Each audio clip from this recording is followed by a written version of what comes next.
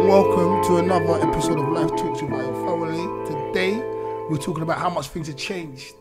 On the show, I have a good friend of mine, Mr. Harry Frampton. Thank you. Thank you very much. Thank you. Easy in the house. Harry, welcome. Thank you for having me. Welcome. Changes. One thing that you and I see eye to eye on very much is food, isn't it? Like we've got examples of food here today, guys. I was gonna eat this on camera. I asked Harry to get this for me, but I think I'm gonna take it home and eat it afterwards on my own. I've sliced one in half so we can share it together. Thank you. You're welcome. Cheers. Thank you. And just like in my day and age, like I remember going to school, having school dinners, and loving a cake and custard. And like that's where my love for cake and custard has come from, or certain kind of foods has come from. Yeah. And like we've on more than one occasion bonded. Yeah, it's really hot in the studio today. Bonded like where over food. It's erotic. It's fantastic. It's fundamental to life. Well, I think the best relationships are kind of built over food, isn't it? Over dinner, like the best conversations. Or always be had around a table, like a dinner table. You know what I mean? So yeah, man, like food is key. Sustenance is key. You know what I'm saying? So, but yeah, man, like going back to like the school dinners, I miss a turkey twizzlers. If I'm honest. Turkey twizzlers. Turkey twizzlers. What are turkey twizzlers? I never had turkey twizzlers in school. Just processed meat. Did you ever have any of them? Yeah. Wow, I'm showing my age. I'm showing my age. I turkey drumsticks. Well, like drumsticks. Like Twizzlers, like yeah. These are like something else. Where did you go to school? Out in Essex. Essex. Maybe they did Bush. My wife calls it Bush. Yeah, anything outside of London is Bush. Yeah, the sticks, mate. They gave them different food up there. Yeah, please. Gourmet. Turkey Twizzlers. Turkey Twizzlers. So it's like processed meat, but it's like a big kind of curl, like long. Nah. So I've never had it before. Nah, wicked. But Jamie Oliver ruined that, didn't he? What all the dinners? See, I remember because of my age. I'm not going to give my age away, but I remember primary school. The dinners used to get delivered in vans, and everything used to be in these little silver containers. Like they used to open them up. Like you'd have like I don't know beef dish, and then you'd have egg with cheese, like just loads of cheese around it. You'd have just like random stuff. I don't know how good quality it was, but it was better than the stuff they're giving the kids or they've been giving the kids recently. But then it was the desserts I was always interested in. It used to come in silver trays about so big, and you used to open up and it used to be full of a cake. Yeah, and sponges, yeah, chocolate sponge, mint sponge, chocolate chip sponge. What we got? We've got sticky toffee pudding. Just vanilla sponge. Vanilla sponge. What about the jam on the top? Yeah, fair. Like jammy vanilla sponge with some hot custard. The caramel tarts. No, see, now you're going to some posh school. No, did you not have caramel tart? Caramel tart. Did you have caramel tart? It was quite caramel tart. Yeah, it was like a bit of pastry, caramel, sprinkles on it. I want to swear, but I'm not going to. It was so nice. There's a shop in Dawson that sells. There's a couple of cake shops that still sell it. They still sell that. Yeah. Oh, I have to check it. You have to go and get me some. Yeah, definitely. Bakewell tarts. Yeah, Bakewell. Love the Bakewell tart, but the Bakewell tart would just be the sponge, the jam, and the thing. No icing in that. Lovely. And seconds. I used to go for seconds. I never got seconds. Have you had treacle tart? Yeah, treacle tart, same kind of thing. Like the coconut. Yeah, I think so. I've had treacle tart. I know a bit of treacle tart. My old man cooks up a mean treacle tart. Yeah. You're saying that. His dad's a chef, you know. Yeah, it was. Yeah. Retired. Was it retired. 40 years. Okay. Worked up in the city. Okay. Just cooking some mean food. What's your favourite dish you make? Roast dinner. Roast dinner. Like Sunday roast. Classic roast, yeah? Yeah, man. What meat? I love a joint of beef, a little bit of pink on the inside, a little bit of juice flowing, but even his roast chicken was just wicked. Yeah. Because like you can get some proper mean, like as in like mean, you know, but just like dry chicken. Oh yeah, no, horrible. That's like not. You cut it and it starts to just ash. Yeah. You know what I mean? It's so dry. Don't eat it. I mean, his chicken was just wicked, man. It's just so like he's all about like gardening and stuff like that as well. So like he picks his own veg. Okay. So it's like he'll pick it, wash it, cook it on your plate in like half hour. Wow. Yeah. It's good food, isn't it? Good healthy food. Yeah. And then I moved out. and started eating rubbish. Yeah, then I moved to London and it's like, oh, Deliveroo and Uber Eats. No, do you know what, right? Even saying that, I got Deliveroo on my phone and I don't like Deliveroo no more. I don't like Deliveroo, I don't like Uber Eats. But that to me is, even though it's been around for a little while, it's still a new thing for me. 'Cause I've only just started using it. It's a new thing. And they're just, I want to call it Deliver Poo. But I'm not going to tarnish anyone's company for that. But it's just, I don't see much on there that's healthy. Yeah. And it's just like, giving you access to stuff that's not good for you in your house. You're not even getting the what's the word? The exercise to go and get it, or it's long, man. Well, it's the epitome of fast food, isn't it? Yeah. It's literally, by a click of a finger, it could be at your door in 15 minutes. Exactly, yeah. And it's not going to be the healthiest food. They do have some really good options on there. Don't get me wrong. Like, you know, and there are other good delivery food companies. You know, delivery's good. But I mean, nothing beats a home cooked meal. I'm saying, and like going back to what we were saying before about sitting around the table with people and everything, and having the solid relationship building and that. Yeah. Sunday dinner. Now you talk about Sunday roast. I understand. Like Sunday dinner for me, it's not just there's Sunday. It goes across the boards of societies, nations. You got the West Indian Sunday dinner. You got the English Sunday dinner. You got the American. They got their dinners on Sundays as well. They make. So I've lived there as well. I'm not too more versed about other. Sorry. Pumpkin pie. Pumpkin pie. Yeah. I'll eat some of your pumpkin pie. But yeah.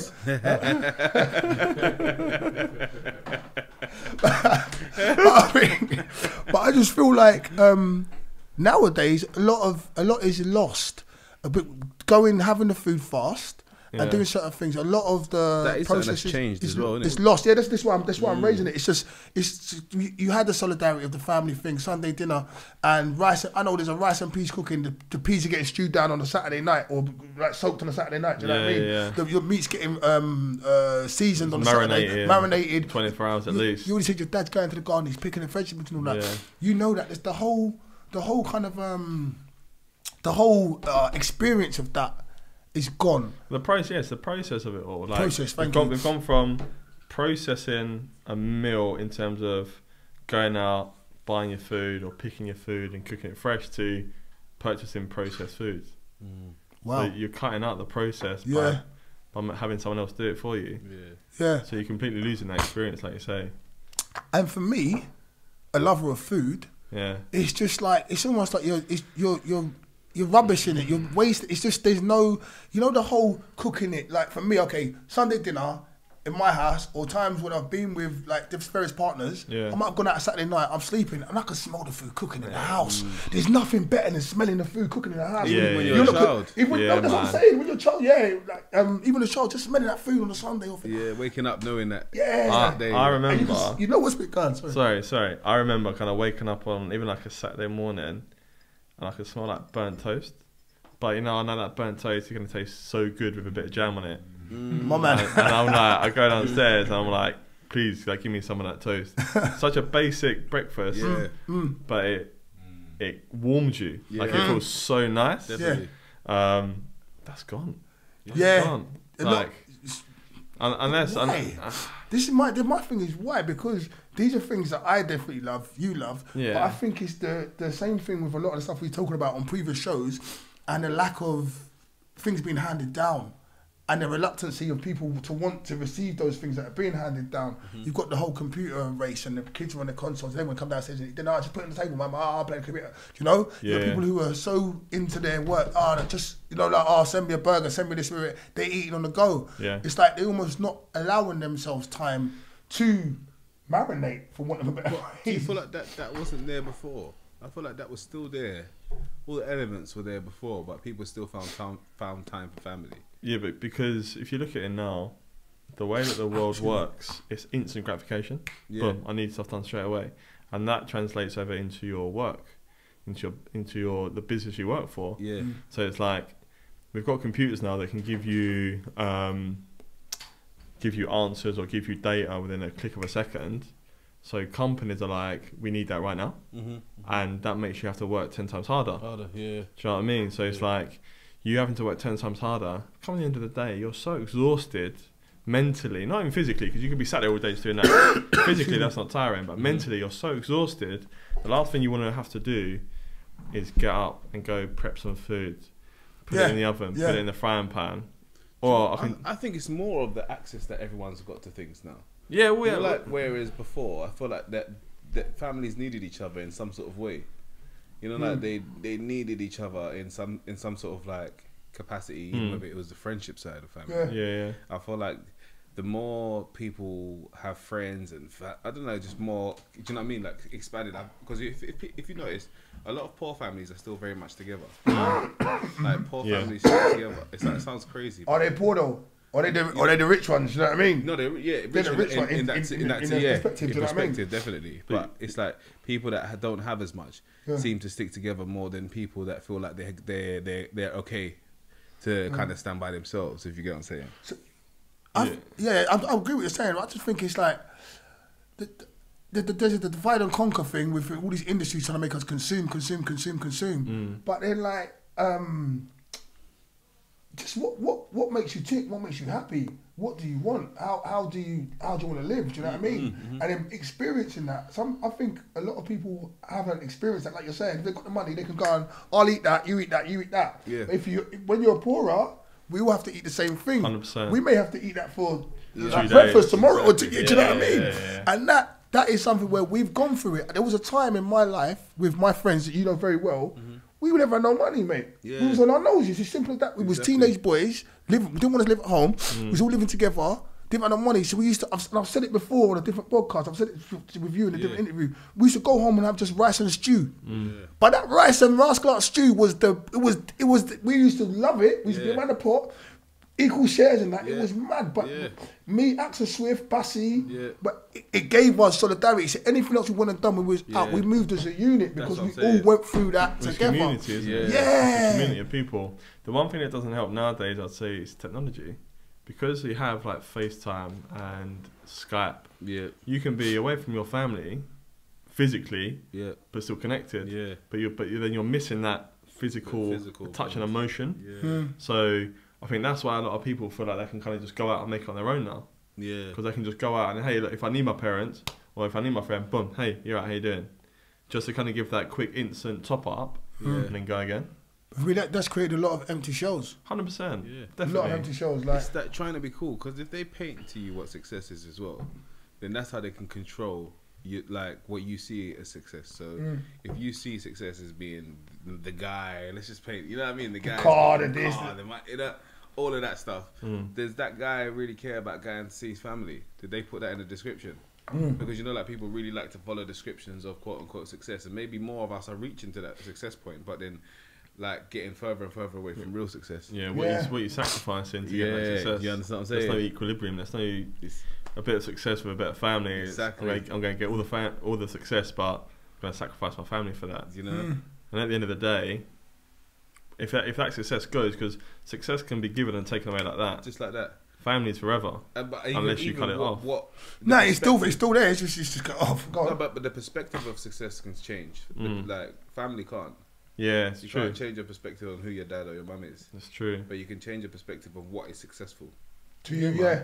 Well, you got to think, when you succeed in one thing, the goalposts move, or they should move. Yeah, always should move. You don't want to become too comfortable, because then that's when you can be your most vulnerable. Complacent, yeah.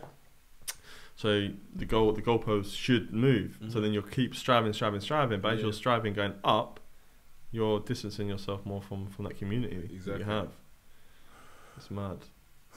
Just do that. Just making my brain go in so many different directions. But then there should be which is the perspective of success, or the perspective of things. What I was talking about, how we ate, should be applied in an ideal world. If that's applied, you're good. Because if on my way up, if I'm going up, I'm taking you with me, or I'm open, or even leaving the back door open, and you come through the door, it's good, because then I've got people around me that I know have got my best interests at heart, their family. We done it together. We'll eat that rice together. No, we eat the caviar together, because we used to eat rice together. Remember I said that, boys? We're gonna eat caviar, lobster, all them things. We would eat it, but together, because we had that rice together. But you know what I'm saying? Like when the money starts coming, but that's what makes sense. I think, like I said, it's almost like a process, isn't it? Like a process of just evolution. You're supposed to kind of, with the people or whatever, cause and effect. The people that did this should go this way together, but that doesn't happen usually. Not everyone evolves, bro. That's what I'm saying. The so people that are like dinosaurs, they just exactly die, or so, you know, like, and it's just going back to like. But I feel like everyone's perspective of success changes as well, because maybe like say for instance we all started business, and then one of us had a baby, and then says, you know what, guys, priorities change. Then he just wants to have the family. He wants to do the family thing. So he's like, no, he actually doesn't really care. He just wants to do the family thing. You know what I mean? And then someone else says, you know what, I've found a new interest in something else I'm interested in, and I want to do that. Like, there's not much that you can say, because it's like people growing at the same time, unless it's actually. Because some people will step away from it even if there's money involved. Do you know what I mean? Because they want to choose a different side in life. But if people's success was joint, like if you had when you have joint aims, like community success is Common better. goals, yeah, community success creates family as well. Definitely. But if it's just your success on your own, you trying to show off to everyone and be the main guy. Which a lot of people think that is the way to do it these days. It's just. And that's what I think. Even women and men, I think everyone just wants to be the main person all the time. That need for being the main person. Do you know what I mean? Because maybe when we did have the family unit, the family kind of looked towards people in terms of people were favoured. Yes, you know what I would say as well.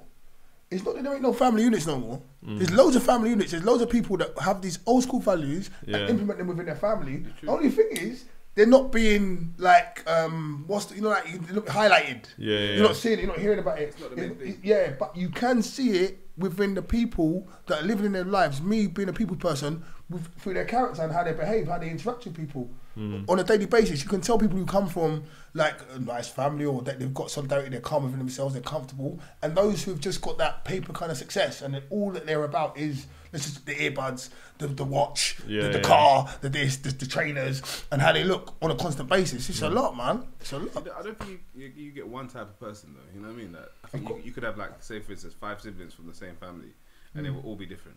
Oh, 100%. Of course. One of them might look like they come from that kind of family, and one of them look like that. You know what I'm saying? So yeah, I'm not talking about how you look. Yeah. I'm talking about your values. So I'm saying how you carry yourself. Yeah. So if I know, okay, if I've been brought up to sit around the table and eat dinner with X, Y, Z, my family, we eat like that. Yeah. If you go out, when you go sit down to eat, you'll see that in their mannerisms if they sit around the table to you, opposed to someone who just eats in their bedroom and watching it eats with their hands like that. Yeah. You see you can't read body language, so you see mannerisms like people are just different. Yeah. And there's people you have got a lot of respect. You come from a good family. Yeah. So your traits come out. They're just natural to you. No, of course. But say for instance, my kids might, like, as much as we these days, we might want to have our kids eat at a table. But say for instance, just the way society is, they might want to go to their room and eat their food. And that doesn't mean that I didn't teach them the same things. Yeah. It just means that how they want to do things is different, and you can't force people. Oh, you know absolutely. what I mean? But then my thing is, they would still, when they come out, there's an air of there's people who don't know something. They don't know something. Yeah. People who don't want to do it, or it's another story. So they will still have the respect. They'll still have certain things exuberating from them. Yeah. Opposed to people who just don't know how to behave like that. Very true. So they can choose to behave the way you want to behave when they're out to represent the family. When they're home, they're like, "Come to my room, Dad," which is fine. Yeah. But the others don't know shit. Yeah. Like, up until like I was probably 15, 16. You've got to tell the drunk story soon as well. Sorry, because you said your age. Oh mate, go on. Sorry 15, to cut you. I was sat at a table every dinner, elbows off the table. Even that. So like I'd sneak my forearms on just to make a point. So I kind of win. I'll lose, but I win. So I mean forearms on. Up until I was 15, 16. And like, but even after that, like just out of respect, I'd be like, all right, cool, I'll do it because it's the right thing to do. Yeah. I still have the choice. Sometimes I might want to kind of just sit and chill with the old lap chair and I kind of eat, watching TV, whatever. But 9 times out of 10, it'd be sat at the table, fully. So yeah, and I think that kind of eat with your mouth closed. Yeah, don't talk your mouth full. Don't talk your mouth full. Like my nan. She's alive. Nah, years ago. Rest in peace. She used to say, if you talk your mouth full, if you burp, all pigs outside. What's that? all pigs outside. All pigs outside. Like jokingly, but it's basically like a little dig to be like, sort yourself out. Yeah. You know, you're not an animal. Yeah. Like, all pigs outside. Have some respect. Yeah. I was like, alright, cool. And what was her name? Betty. Betty. My name's Bet. Nanny Betty. Wicked. What was your favourite thing that Nanny Betty Major?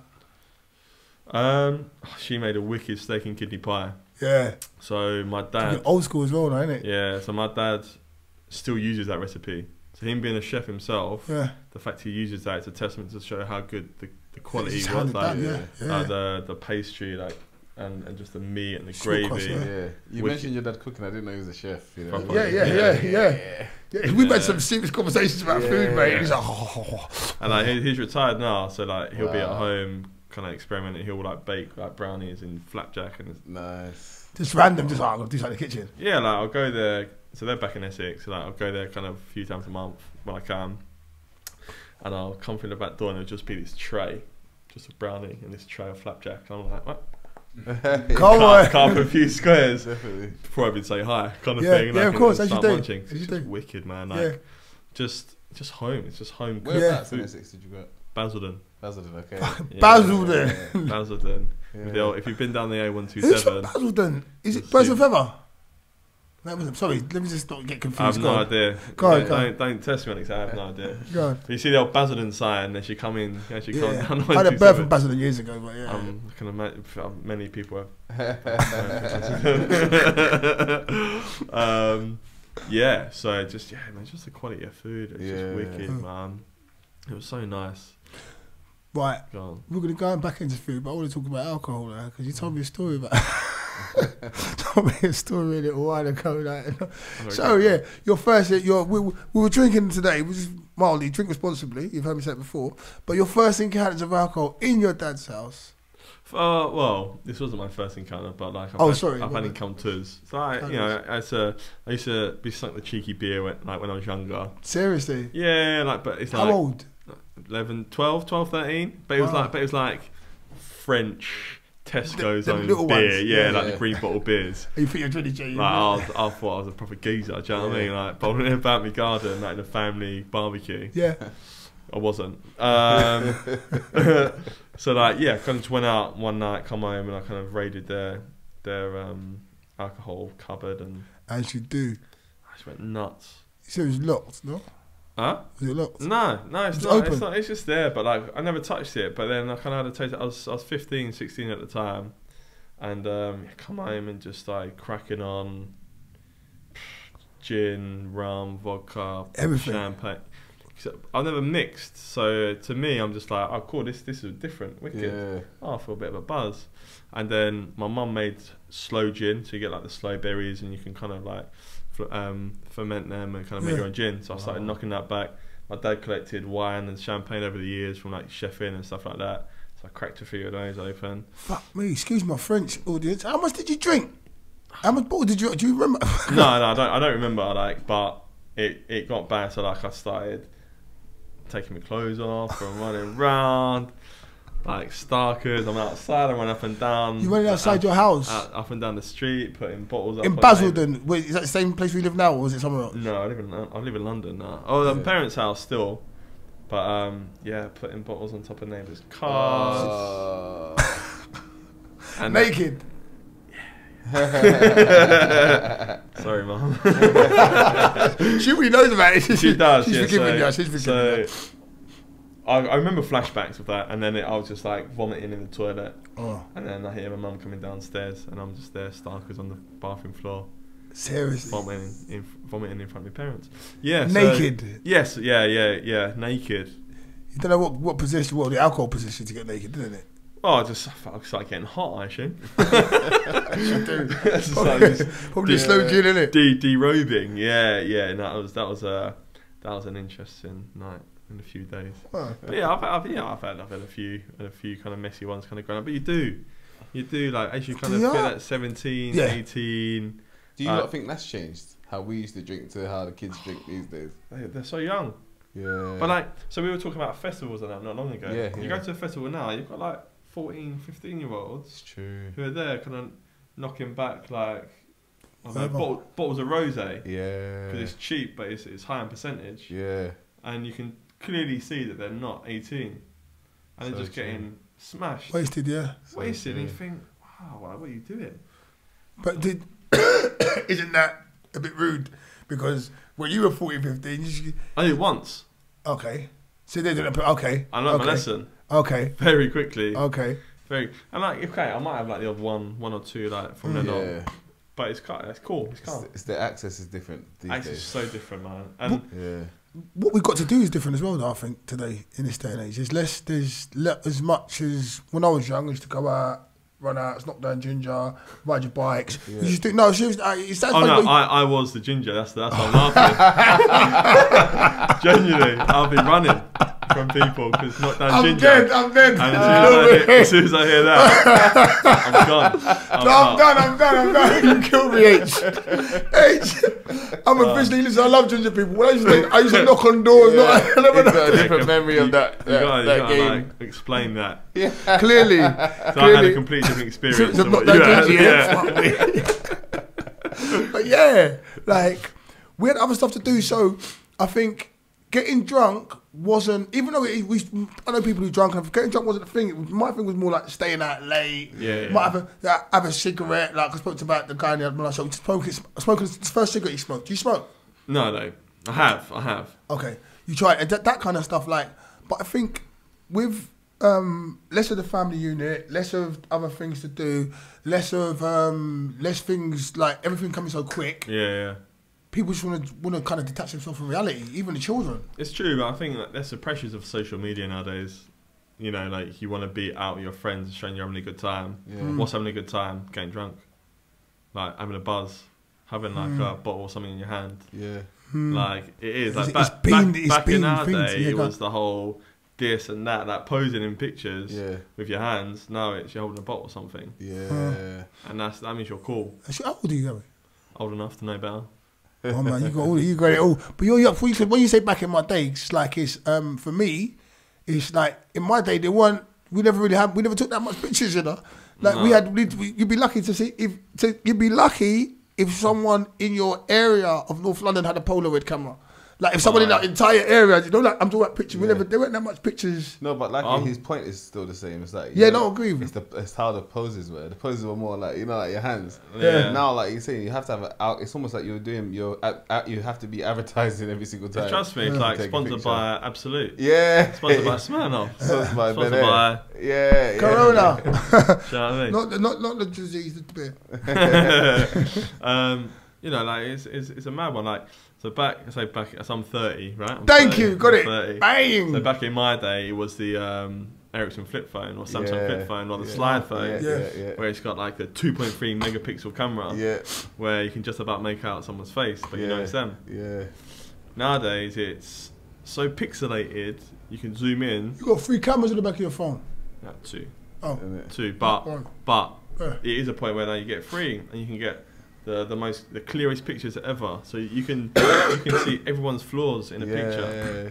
So they got to put filters on the stuff on it. Filters, makeup's the mad one. Like you got people like girls doing their makeup at 14, 15, 13, trying to look as if they're 18 because they have to hide all their flaws. But they don't have to hide their flaws. That's what's changed a lot as well. It's that pressure because there's so much access on social media of what is perfect.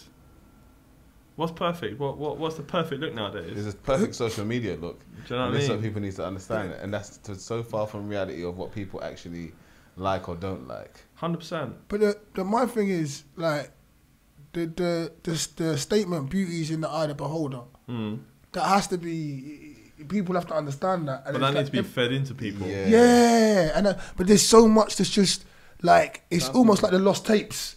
Or the Maccabee Bible, they've hidden so much from people. It's right there, but they've hidden so much from people and just give them the rubbish. Because people want to be fit in and people want to be accepted. That part of people makes people lie about what they even like. Trust. I tried to fit in when I was at school. I was tall, lanky, ginger, glasses, spots, braces. I was like... Tall, lanky, ginger. Oh, you come along, ain't you? Looking right now, don't you, son? I scrub up not bad from where I come from. But like for me to try to fit in, it was like... I don't know, to get like a tracksuit and to get like the Lacoste or the Reebok workouts just to kind of fit in a little bit. Yeah, it's true. But I just used to try and get in. Huh? I just used to try and get in. Yeah. I didn't get in. I tried. Yeah. I always got in. I always got in one way or another. I was the knockdown ginger. So like, I tried to get in and somebody was shouting. I got to go. That's sad. That's why I had to do athletics. So I had to be a sprinter. Yeah. I only developed into a sprinter because I used to run away. Seriously? For real, yeah. Serious? Yeah. I was quite fast like in primary school, but I developed it in senior school. So was it really bad? Not bad, but like people just used to go on. Yeah, it was just to bully me. Do you know? And I think that's something that's probably not spoken about because like people talk about racism and that, you know what I'm saying, on the basis they talk about it, but they don't talk about the racism and discrimination that ginger people go through. Hairism. Yeah, but exactly, so it's not even a colour. I'm not laughing at you. I'm laughing. Crying. No, because I think I've seen it. Someone done a skit, like a comedy thing, and it goes, maybe it's this.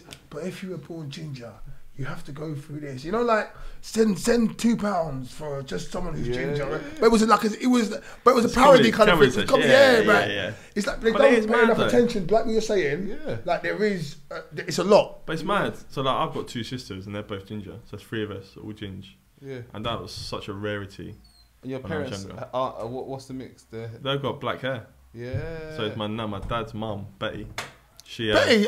Nanny Betty? No, she had ginger hair. She had strong genes. Yeah, so it kind of skipped all them. Yeah. And then my mum's side didn't have them. And then, we come through ginger. Yeah. So... That's what you say, ginger. There's a lot of black ginger people as well. Yeah. That's what's funny, that it doesn't get highlighted. Exactly. Wes Brown? Wes Brown's probably one of the most famous ones. Yeah. Who? Wes Brown, ex-Man United defender. I don't know. I don't do football, so I don't know him. There's Asian ones as well, right? I'm not sure I've seen too many Asian, but I know a lot of black guys that have the ginger beards. Yeah. But because of their skin colour, people don't look at it as ginger. You can't even see it. Yeah. Looks like they've dyed it as well, though. Yeah, that's a one. No, but some of them haven't dyed it. I'm saying it looks like they've dyed it. I know some mixed race people as well. Mixed race people, and there's majority of mixed race people that I know that have the ginger beard and hair. Yeah. That's my kids. My kids are gonna possibly have a little bit of ginger, but they're kind of going to be mixed. Gold. Mixed. Going into that, they're going to be mixed with... Trini, so black Caribbean. Or Trini? Caribbean, Trinidadian, yeah. Nice. So Trinbagonian. What? Let me get it right for the... You better make sure you get it right. Say it again. So Trinbagonian, so it's like Trinidad and Tobago. Yeah. So it's that kind of... They're all one. But it's not actually Trinidad. So Trinidad and Tobago. Even that, right... I want to talk to you about the mixed relationships as well in a minute, but even that, the changes of what we call things and places and the way, like overlap. I think the one that pops to head is Rhodesia. For some reason, I've heard that Rhodesia was changed. I don't know where Rhodesia is. I don't know what it was called before. But I know that it was changed, and like the people that lived there didn't like the fact it was changed, something like that. Right. But that Trinbagonian. Is that's what someone who comes from there is called? Or is that what it's called? As a whole, yeah. So like you'll have like Trinidadian, and you'll have people who live in Tobago, which are Tobagonian. But now as a whole... It's a mouthful, mate. Well, it's Trinbagonian, yeah. So Trini. How important do you think that is? In what sense? In the sense of identification. Like identifying like that to... How important is it to you? How important do you think it is to the people that have changed it? Like no. Yeah. I want to be called a Trin... Say it, because I can't say it. Trinbagonian. I want to be... I'm not Trini, I'm not a... just say it one time. I'm a Trinbagonian. There you go. Like... But you are. You're still who you are. But whether you're Trini or whether you're Trinbagonian, you're still the same. Yeah. It's just preference. That's what it is. It's no... Well, in my opinion, it's just preference. Yeah. A Trinbagonian, who's somebody who lives in Tobago, not in Trinidad, might have a different view on it completely. Exactly. So, relationships. Ginger guy. Yeah. You got a Trinbagonian wife. I do. How did that come about? She was my boss. She was your boss. Yeah, and she won't like me for saying that. But she loved you anyway. She was. She's your wife. She was, or she still is. My man. I plead the fifth. Of course she still is. That's fine. Excuse me. They always are. Yeah, man. And you know what? I'm cool with that. You're happy, I don't care about that. Why would it? I'm so calm with that. Good. But no, she was my boss, so I used to work in education. She was a teacher and assistant principal of a school. I went in as like a support. What aspect of education? Primary. Okay. Primary. So kind of head of year 3, head of maths. Okay. Then went to assistant principal of the school. I did not know this. Yeah, she's a crazy woman. She's wicked, honestly. Yeah. Amazing. Yeah. I didn't know you was a teacher. Huh? I didn't know you was a teacher. Yeah, I know.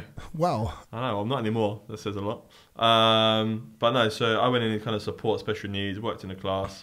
Kind of just built a friendship and kind of just went from there really. And then just grew from there. I wasn't looking for a relationship. She wasn't really looking for a relationship. Kind of just grew so naturally and organically. Nice. And just become really good friends and kind of just decided, you know what, let's go with it and see where it goes from here. Do you know the statistic on that? No. Or do you, on the amount of relationships that are grown in the workplace? There is a statistic, isn't there? Yeah, maybe it must be. There is. There's like it's a high as well. Well, it was very much frowned upon. I'll tell you that much. Wow. So we kept it a secret for 7 months being together. Is it in the same place you are now? No. Why was it frowned upon? I think because where you're working with like young children, if anything were to happen kind of in your relationship, they wouldn't want it to affect the children's kind of schooling experience or environment. Which I understand, fine. But they were just so strict on it to the point where you could be completely split in terms of where you are in a school or possibly like managed out. So we just kept it fully quiet for the 7 months. When people found out, they were elated, like it was wicked. But then I was in the process of moving from primary over to the secondary school anyway. So it was fine. Like, it was fine coming up. Excuse me. And then kind of just grew from there. We both left education, moved up to London, and kind of gone from there. Got engaged, got married in Tobago. Tobagonian. No, I said Trinity Tobagonian. not quite. Say what? Trinbagonian. Trinbagonian. There you go. That's it. That's not bad. Yeah. Trinbagonian. Yeah. But we got married in Tobago, which was just wicked. Seriously, not on the beach. On a beach, married on the beach, and then had the reception in like a pavilion on the beach as well. It's just amazing, man. We're kind of 7 years strong. 7 years you've been married, yeah? No, 3 years married, 7 years together this year. Nice, congratulations. Thank you. So having what do we call this? How would we describe your relationship? Like, because you've been white and I've been black. How would you describe it? Interracial. Having an interracial relationship. Yeah. What has been the biggest pitfall, or not pitfall? What's been the biggest kind of like obstacle in your eyes? I think having people so close to me on my side, possibly having some kind of underlying issue. Underlying issue? Yeah. With the fact that we're together. Because she's black? Because she's black, but it's never been said outright, do you understand? And it's never been said directly, so you can't, it's kind of blowing hot and cold, you actually don't know whether or not it's really that, right? Yeah. And you've never ever just like been like, look, like whoever the person is, like, or people are like, look, I don't know, this is going on or not going on, but it's kind of hot and cold. I just want some clarity. Do you have a problem? Well, it's a tough one, right? Because like you don't want to be so blunt and out there that it completely disrupts the whole family. Equilibrium, right? So. But you don't want to be walking on eggshells either. And that's the thing. I think it's kind of getting really much into that kind of that point now. Because for me as well, saying that, when this is how I see, I've been taught things, how you see things. You're born, you grow up, you have your family, your brothers and sisters, your mum, whatever. But then when you go off and get married, you start your own family. That's your partner. So that's your family now. Well, that's the thing. Like, you've got your other family, but that's your family. Like, that's where your loyalty lies. Do you know what I'm saying? Like, primarily, not that you dispatch from the other family. That's where it lies. So anything that disrupts that has to be addressed, even in a nice way, but it has to be addressed. 100%. Like, anything, if there's an issue on that side, like with her, it's an issue with me. Yeah, good. Like 100%. Like, good. I'll back her 100% all the way, like over anything. But I think over the 7 years, my eyes are opening up more and more and seeing more and more of just everyday racism. Yeah, like, it's mad. Yeah. Like as a white guy, I'm walking around. I'm blind to everything. Yeah. You're not blind. But I am oblivious. Okay. Oblivious, yeah. Because to me, I'm just carrying on my life. Yeah. Yeah, you haven't had to. I've never had to experience it. You see things through my eyes, mate. Yeah, I tell you what, mate. Yeah. But you know what? You do have your own side of it, because I'm sure even is she your first black girlfriend? Yeah. Yeah. So like even the explaining of that to you and some of your family probably having that, you know, that a certain way of judgment. Yeah. That's like there's still I feel like there's always uncomfortable things on both sides. Yeah, I think people just a little bit uneducated. Yeah, that's what it comes down and to. some people are a little bit ignorant to not want to know anyway. Yeah, and that's where the issues can lie. Humans. Just I mean, there were some people who I no longer speak to, who when they found out we were together, were just like you could tell by their reaction they were a bit like, oh, yeah, interesting. Yeah, and you're like, okay, well, the fact that you responded like that, I don't need that energy. I don't need good, you. Like, peace. See you later. Baked potato. See you later. See you later. Yeah, sweet. You know, so. And then when you're walking down the street, you must get some things from black guys as well. You know that little. Guys, you know what's girls. crazy? You know what's crazy? A few times I'm walking down the road and I had a black guy look at me. I look at him and he just go, and I'm like, oh. Hello. Is that like a kind of nod of acceptance? Yeah, kind of thing? seriously, yeah. Like, all right, cool. Like, okay. That's good. But to me, like, she's a woman. That's it. She's beautiful. Like, I don't care what colour your skin is. Like, you are amazing. It's beautiful. But you see, the thing is, because I'm glad we talk about how things change. Back in the day, it would be so hard to it'll be a lot harder. Even me, I might have been guilty of having stereotypical. Just reactions, thoughts and just judgments. Just to seeing that judgments, nothing to do with me. Absolutely nothing. You don't happy. What's my business? Yeah. Do you know what I'm saying? Whether I'm black, blue, or whatever. Yeah. But still, sometimes, like I might be like, oh, because I think she's nice, or whatever. Or how come he's got her? But saying that, I do the same thing if the girl's buff and the guy they're the same colour, anyways. But still, with us being humans, we can't help how we've been brought up and what we see visually and how we react. But I think that's history. Yeah. That's how things have changed. That's the history. Like, that's what I'm saying, yeah. Through segregation and slavery anyway, right? So like it's gone. It's probably like in African culture as well as like Caribbean culture, it's like if you're with a white guy, you're with him because he's got money.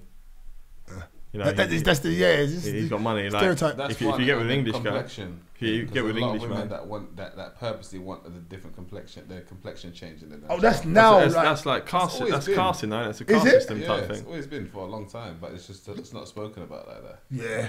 So money's one, but just complexion for the different status based on their complexion. Yeah, I've heard conversations like online on social media where it's like. Guys are saying about how, and girls like, I can't wait to have mixed race kids. Yeah, that's what I was about to say. Like, the Blackanese or the Chinese. No, just on both sides. Like, that's a conversation that happens on both. It's like, all right, cool. Like, that's cool. Yeah, but you're not in a relationship because of that. You know? Like, there must be more levels to that. But I feel like that ignorance, the same place that the racism lives, is the same place where just stupid ideals live.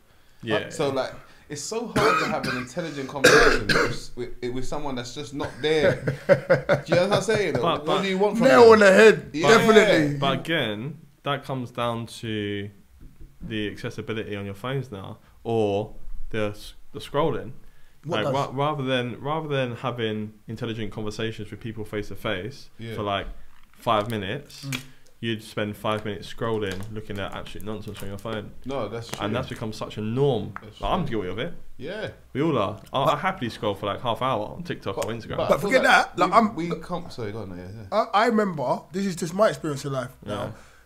When I was young, man, you always want to mix race girls. Oh, they're Chris. It wasn't like white girls. Oh, they're Chris. They're hair and this. So it was a badge to be worn. It was a thing. Yeah. The light skin guy, the mixed race guys, he was used to get the girls. It was taboo. It wasn't a reality. No. It was just built up in certain people's heads. Yeah. But that's what we believed to think. So when you got a mixed race girl, you was like, yeah, you're the much nuts. Do you know what I mean? That was coming from my era. Away from the history that we've been told, in terms of how we've met each other. Our mixing in terms of living in each other's countries, is like 60 years deep. We're not that that far. Not that far. So I know that people like to have this different conversation. I just, from what I know, we're like 60 years deep, even into integrating into each other's countries and living in each other's countries. 60 years, not that deep, you know, not even 100. No. 60 years. It's like people who are like your grandmothers or your grandparents. Yeah. Are still alive. Yeah. Went through that process, and they can clearly tell you stories as if it were yesterday. Yeah. Exactly. No, I can tell you stories because I went being a black man in London. Like, and looking at things now, there is definitely the undertone of racism that you see. That all the stuff that come out of football and all the stuff you see, there's people out there. Well, just this week, wouldn't it? Racism is that media driven, because like I say to you, for me, that whole ideal of what racism is fed to you. But my point is that interracial relationships are less frowned upon on a greater scale, in my perception, from these days, from my day when I was young to these days now, 100%. Between like whatever colours you want, black, Chinese, white, this, and the parents. But especially in England and London, there's a lot more being allowed. People are a lot more open. They're open to you see different people walking around holding hands, different mixes, which is a good thing, I think. In my day, you couldn't, like certain girls, like, I couldn't talk to an Asian girl. Up to this day, I don't think I've ever been out of a Chinese girl or a Japanese girl. Not that it doesn't happen or something, but within my time, it just wouldn't. It's just not. It's unheard of. Do you know what I mean? Where now you can go out and see it. Definitely. Correct me if I'm wrong, but like, I feel, in my opinion, that there's a lot more black guys with white girls than there are white guys with black girls.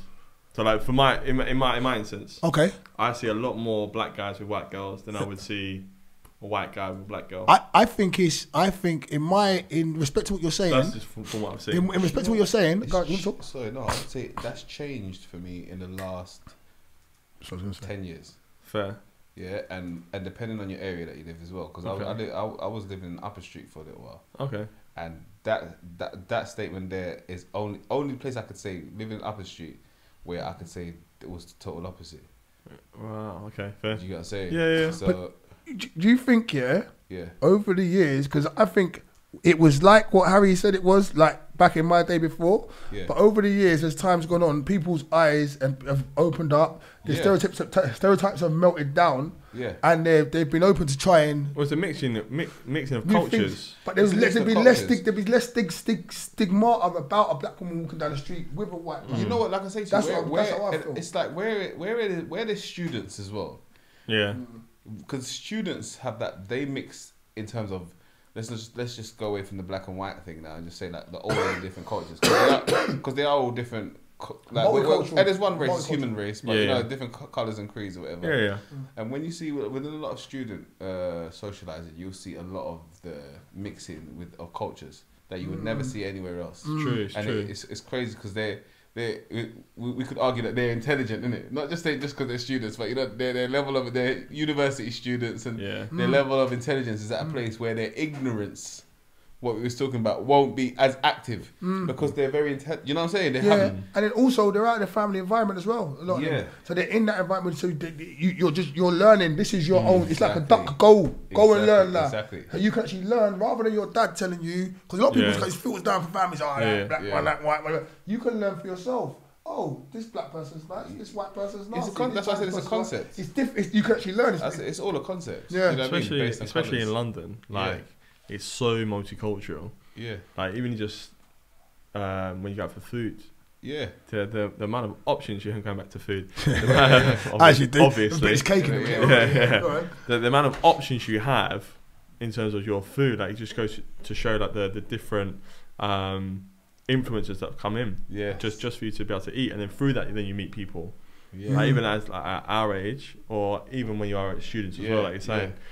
It's just that's life now. Yeah. And again, I'll go back to always with social media, like when none of this was about, all you were fed was history for your family. Yeah. So that's all you get. So from going back in the 50s, 60s, whatever, everything that was going on there, that would filter through down into the next generation. Definitely. Now with social media, where you can access anything anywhere, like you're given so much information that you've just got this complete different perspective on the whole world and people. So true. So me going up and meeting people I don't even look at you and think, oh, you're black, or oh, you're Asian, or oh, you're no, you're a person. You got to be your mouth and put your foot in it before I think anything. Yeah. You coming up in Essex. Excuse me, sorry guys.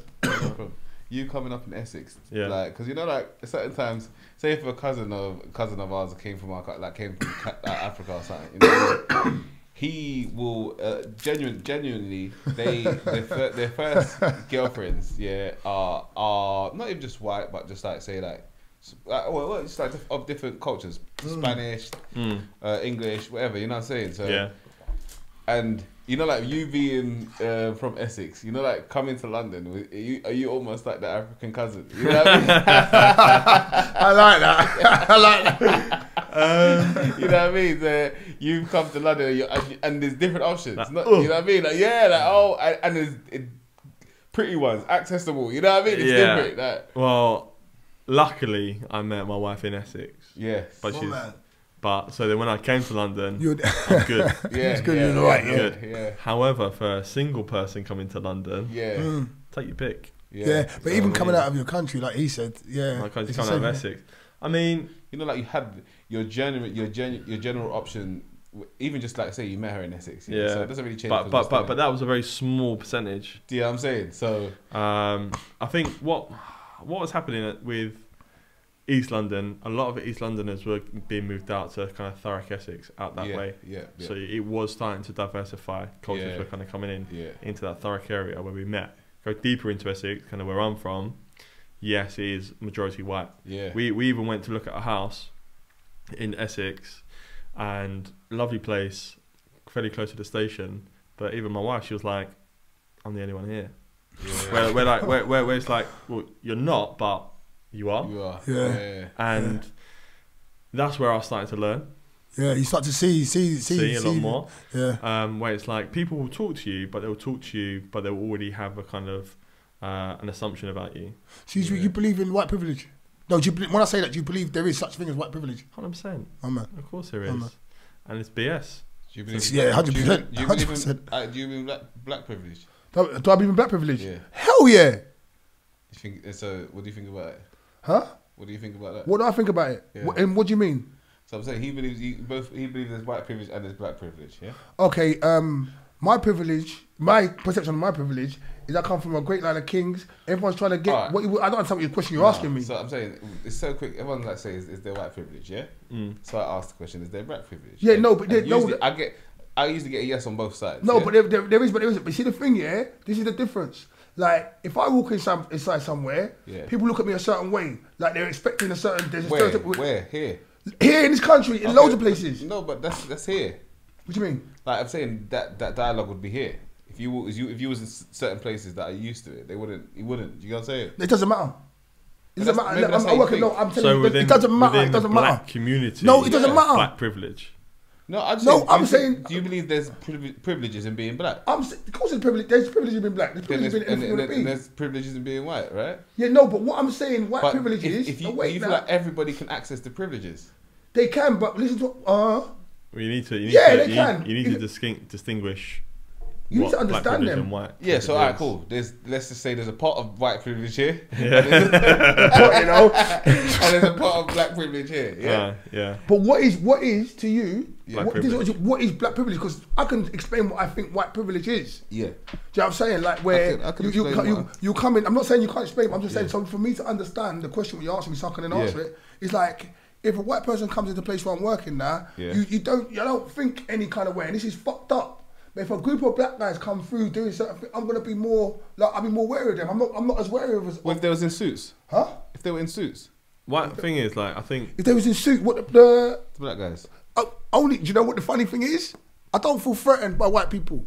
I feel threatened by black people, and not in a bad way. No, listen to what I'm saying to you. It's like.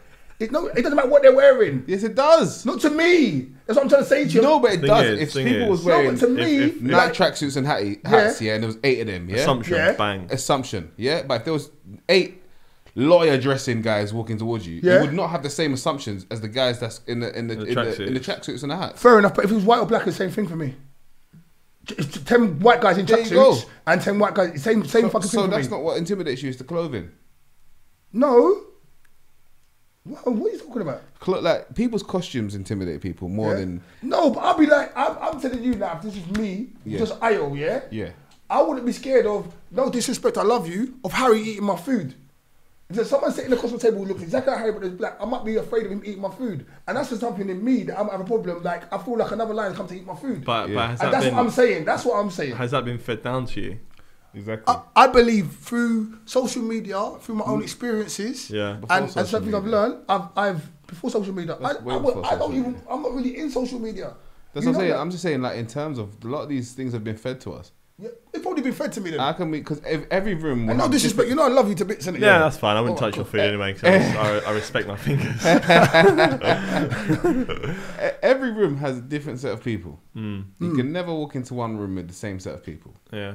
So when people have these like these rhetorics of this will happen if I walked into this room and how they would take me and how they would do, that's bullshit. All of it's bullshit.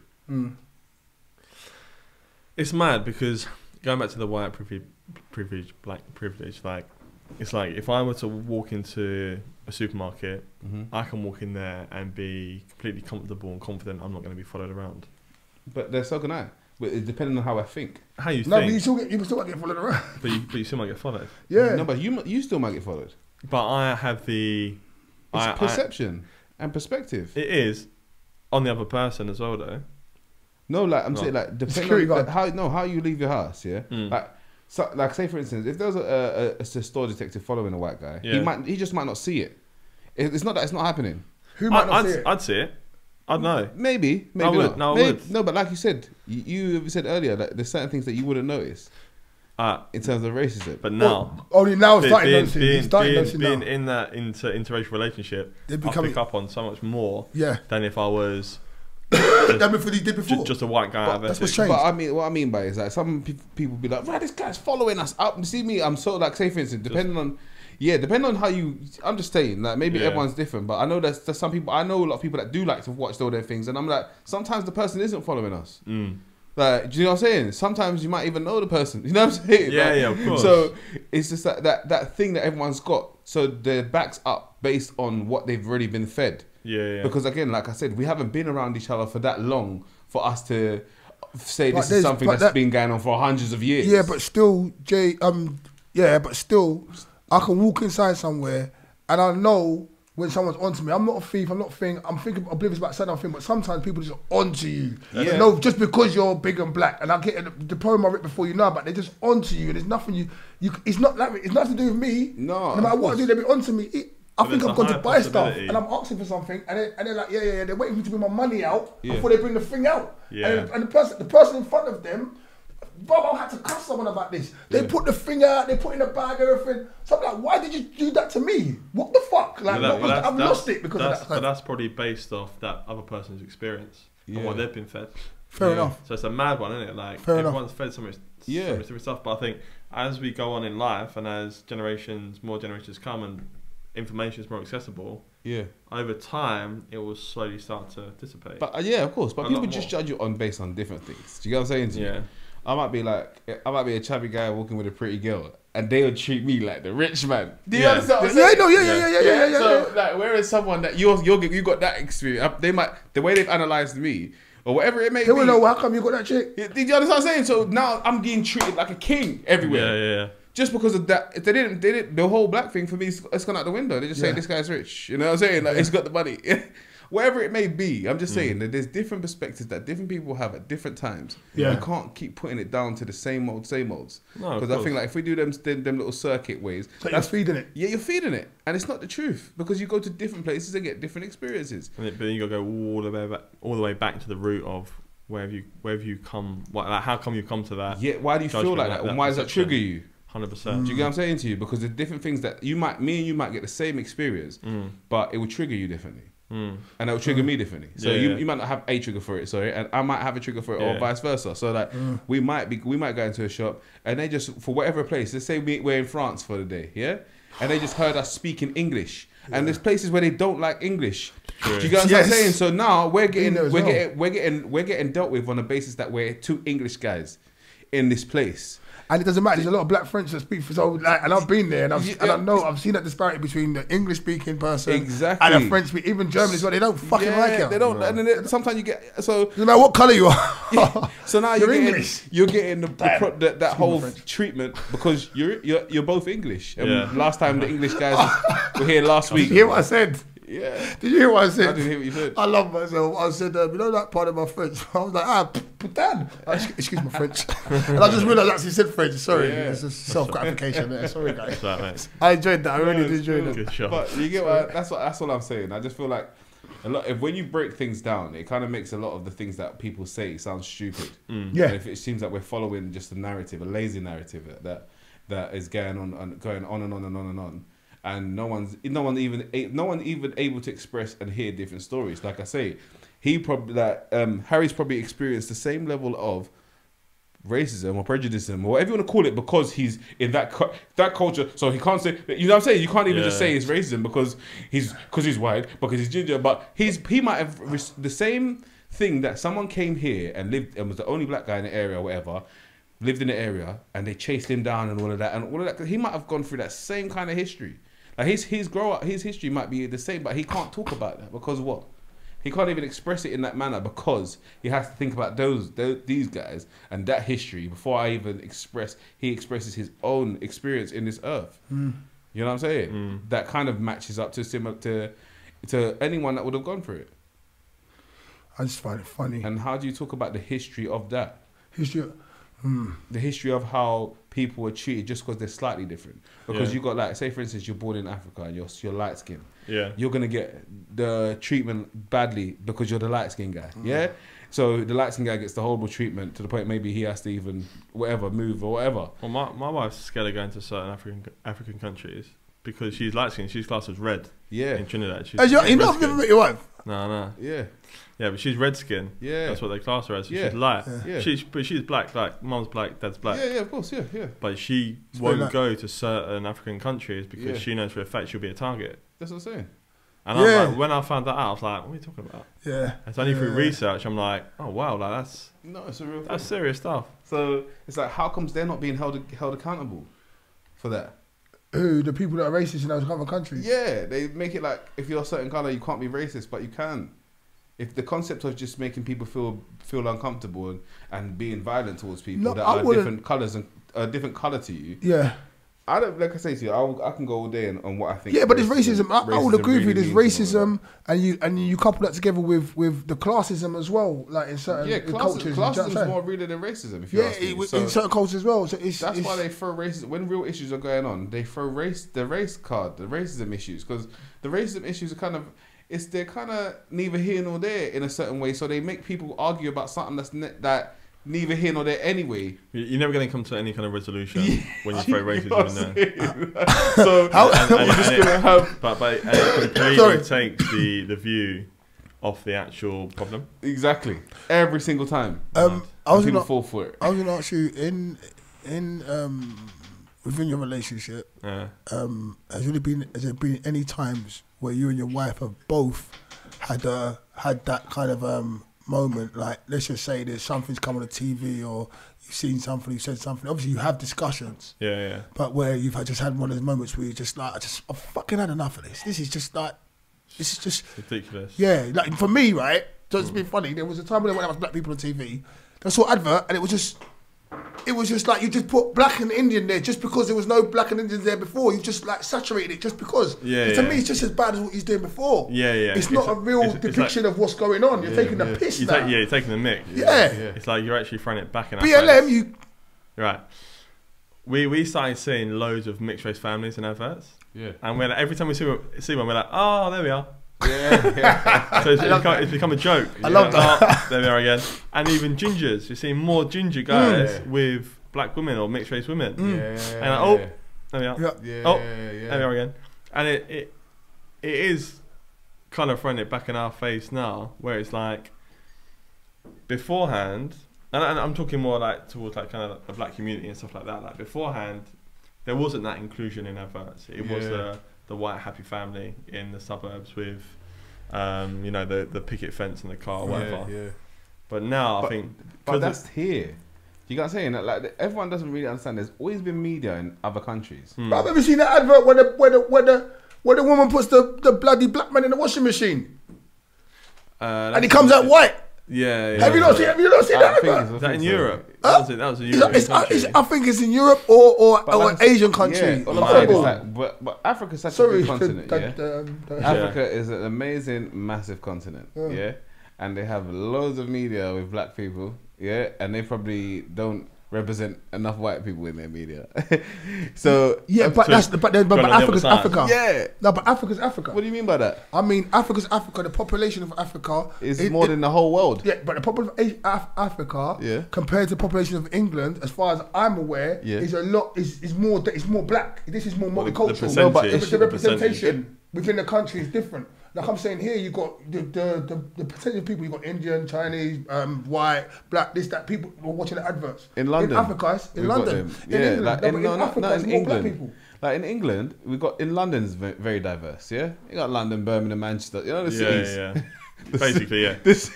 Anything but Bush, white people. Bush. Bush countryside. Sticks. Like you got to think about it. Like I say, those places are still very white dominated. Just say, yeah. So my whole thing is that you go to Dover and Kent and all them places. You know what I'm saying? All them kind of. Where am I talking? Plymouth. Let's go. You know them Cornwall. That's what I was looking for. Yeah. Do you know I went to Devon or Cornwall? We went camping. Devon, that's what I was. We went camping. This is about 10 years ago. And I've gone to the shop to buy something. As a little white kid, he's going, "Mum, look, there's Gus from EastEnders." Yeah. That's what the guy, he said it. He didn't have no problem with saying that. I never felt no way about it either. But he's a little kid. Little kid goes, "Mum, look, there's Gus." Yeah. I look nothing like the guy. Do you know what I mean? Your features, nothing like except. it. Do you know what? It takes, like, say for instance, you go in a bar and you meet a really cool guy. Again, you know, like there's good people everywhere. Yeah. And that's something I think that doesn't get said enough as well. Yeah. Every single race and culture. Everywhere there's good people, and a good person always has a good conversation with you. Yeah. You might be at a bar and they'll be like, "I know people are looking at you, but it's not because they're just really, they're kind of amazed by you." Do you get what I'm saying? And a lot of that conversation is never had in the media. You know, like that's the kind of conversation you have when you go somewhere and people are looking at you and there's someone actually would just say to you, "You know, they're actually not looking at you because they have any malice." But that, going back to media, that doesn't drive a reaction. I think it does though. No. I'm saying they want. I'm saying it's like, but if they were to put that story in as a positive story, it'll be a move on. But but because they flip it the other way, and it's more people like to moan about stuff. People react, and that's what builds up. And I don't think that what media want. As much as they don't push it. It's like these are underlying things that are not. You know what I'm saying? I still think people would appreciate to know that. You know, like when you travelled for the first time in your life. You know, like you'd probably thought like here, we're taught just being English. If we go somewhere, we got to be careful. Or, you know what I mean? Like, so it's like we all have that before we got our colour. You know what I mean? So we have that little privilege thing as well. Yeah. And we try to not just talk about it, but we've all got it if we're from here. You know what I'm saying? So that even just coming, like being in England, knowing that you just have a privilege from being English.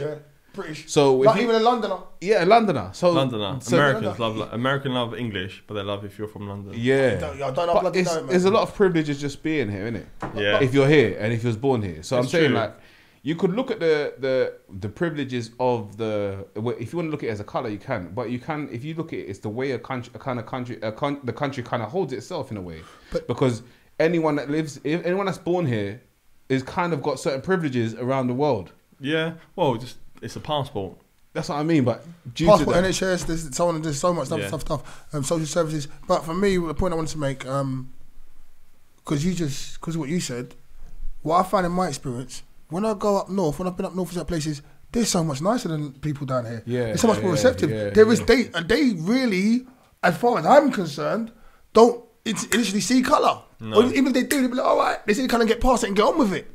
Well, you say, do you know what I mean? In my current workplace, you've met one of my staff who's from up north. Who? Which one? The one who's gone back up north? No. She's in now. Oh, that little one with the lips. What's her name? He starts with A, and what's her name? Leah. Leah, that's it. Leah. She's a lovely girl. Lovely girl. With the lips. Yeah, she got lips. Should appreciate that. Certain features you see straight away. She's got really nice lips. But she's from Stoke. And she was so fucking nice. And she is proper bubbly, chat. Bam! And she even said that herself. Like, people from up north are just... You'll be walking in the street and you go, hi, you alright? Yeah. Here, if you do that here, people look at you like, sorry, are you alright? And to say, are you alright, asking me if I'm alright? Like, you get a question back. Are you mad? And that's why we think when we go other places, they're looking at us for other reasons. Yeah, but that's the not. That's what I'm saying. Because it's just your environment. We're so used to here, we're not really looking at each other for a good reason. You know that? You just what? You good? You alright? Yeah. It's a London thing, as they would say. Yeah, do you know what I mean? So it's like, but like you're saying, even Essex has got a bit of it. Essex is still a bit Londonish. Like, because I know I've been around Essex, I've had my little experiences up there to know it's still got a London element. You still got tough sides up there. Do you know what I mean? There's tough parts. Where? Essex. Yeah. But it's because people are travelling out from London up into Essex. Yeah, definitely. As well. So it's starting to build that environment in Essex now. In the clubs, in the bars. But even that, it was more of a fighting place. You know, like there was always a lot of fights when I went to Essex. I don't know if it was the same place. You know, like for part, like you know them clubs and stuff that's up there. There was always like about Woodford roundabout. You got there. Yeah. What's it called? Woodford. Essex people don't consider Woodford as Essex. No, like, club. Was that club? I'm like that. RS Lounge. I know what you're talking about. RS Lounge, but is it RS Lounge? Yeah. There's always be fights in there. Not always fights there, but like I even clocked that. Even every time I've said Woodford to people that's from Essex, That's London, isn't it? But people from Woodford claim Essex. You know that, right? Yeah. They claim Essex. Yeah, they're clutching. Trust me, they're clutching literally fingernails.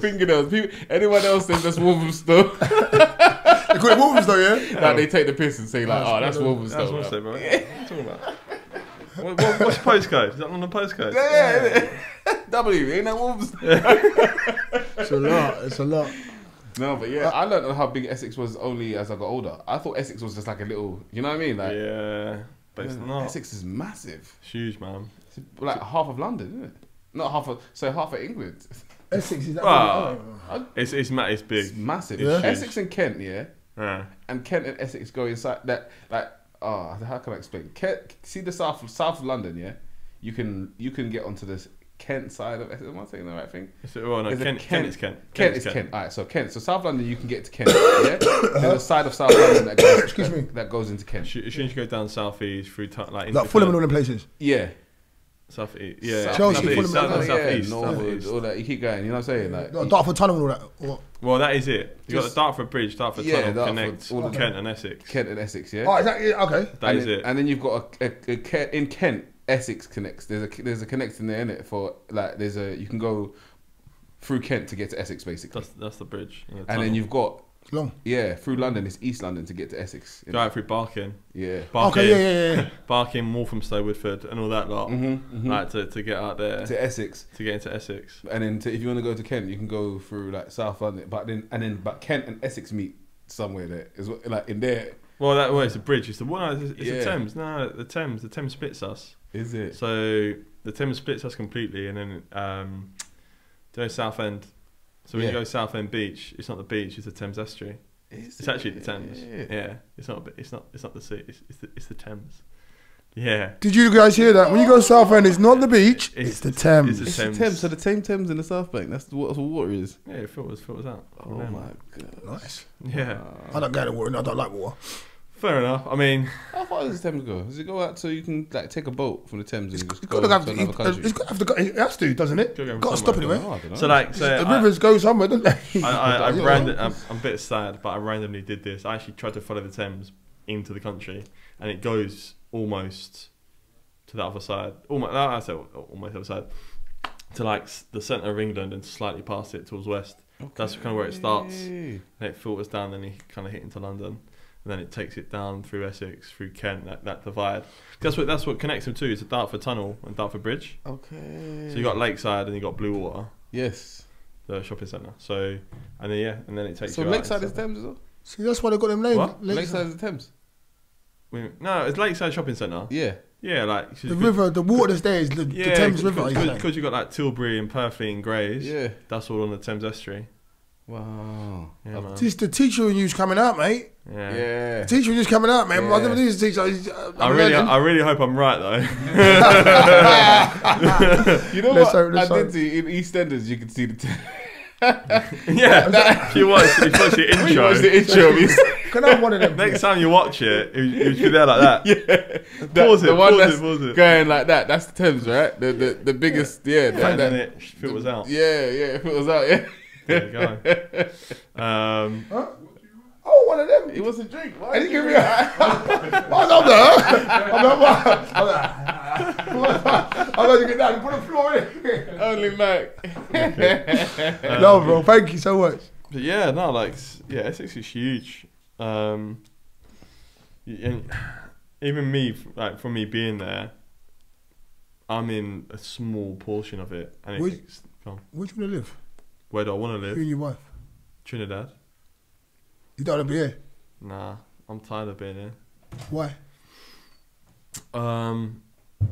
So I've been to Trinidad a good few times, and just the way of living out there is so much nicer. So you're not just tired of being here, you're interested in living like there as well. Oh, massively! You know what I Like, mean? Just- she was born and bred Trini. She had education was there up until she had college over here. Very small, please. And the education system there is fantastic. Yeah. I mean, obviously it depends on your schools you go to, whatever. But she went to a really good school. Yeah. And her education was amazing. Like when she came here, her and her sister were put into bottom set because they just assumed that they didn't know anything. Yeah. Because they come from a third world country. Yeah. And Sir?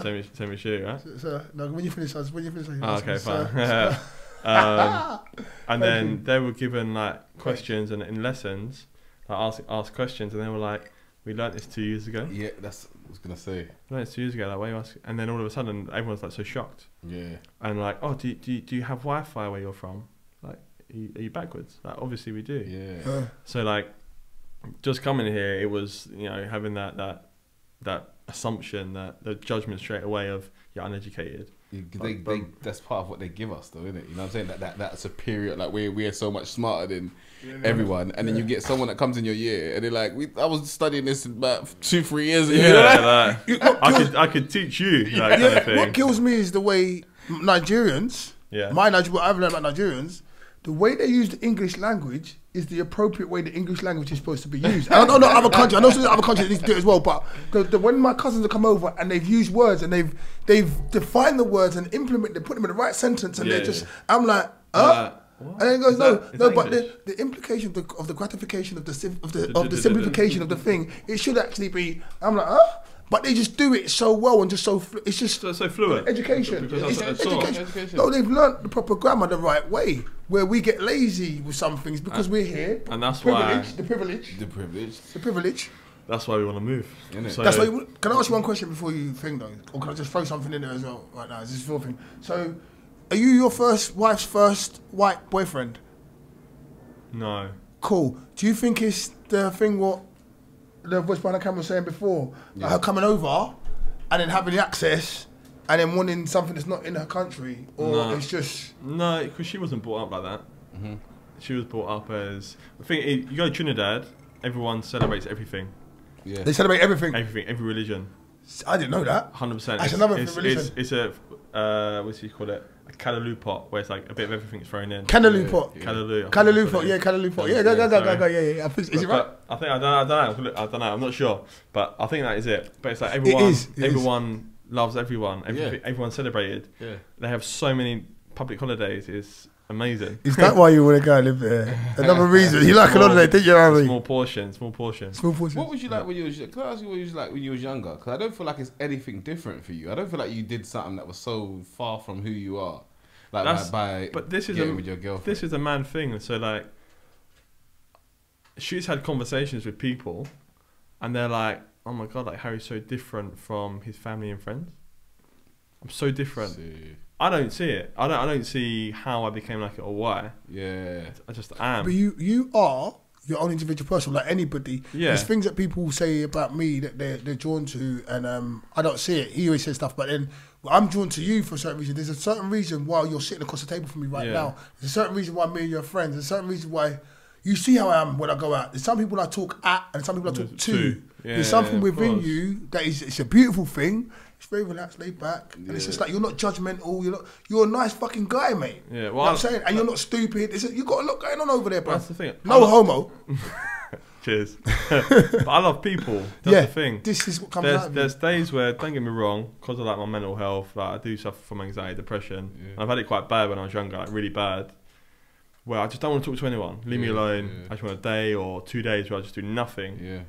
But I do love people. Yeah. I love community. I love like good upbeat environments. That's why I work in the industry I live in. Why I work in the industry I work in. Yeah. Because the feeling you get from doing what you do. Like, which I was like, don't really work out anymore. But like, that's not what I'm laughing at. I'm sorry. That's right. That's why I just think like you see that his experience. No one's again just your experience with discrimination. Yeah. Did it give you similar character to being almost like being a young man? Like because of the ginger, like yeah. Because acclimatized to it, was you? Yeah, you like I don't know if those stories was little or what you were saying. Like people used knock down the ginger. Give you a hard I just have to run away.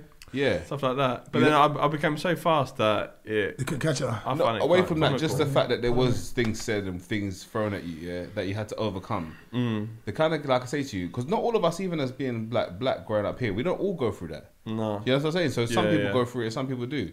Some people do it, some people don't. Sorry, I went through it. Yeah, and not everyone did go through it. Do you know what I'm saying? Yeah. So it's like, so the fact that you went through what you went through, I feel like again, if we strip down the narratives and what you're supposed to say and was supposed to think, it kind of like anyone that goes through a certain amount of that kind of thing growing up I think they will relate to a wider range of people than people that haven't been through that. It's true. Definitely. Just kind of realising now, I'm pretty sure there were more black people in my year at school than ginger people. Yeah.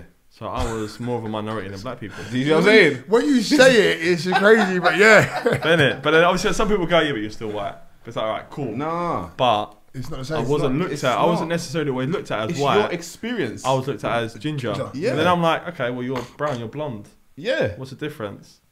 But still you're ginger. And that's where it was just like. That's what I'm saying. So the discrimination is just like it's there, isn't it? Maybe on like a deeper level. That's why we connect. And it's not because you got to remember when you're at this age. Look at you know that it's not a thing. Yeah. You know how you can own it. You can own it. You know how people. You know how to make yourself look. You know how people are attracted to you. But that was forced through bullying. But that's what I'm saying to you. This is my whole point. Yeah. So did it build that same character that it would build if you come from another country? Let's just say, for instance, you know what I mean? Yeah. You come from another, and let's just say you come from another country, and you might not even be black. You might be Turkish.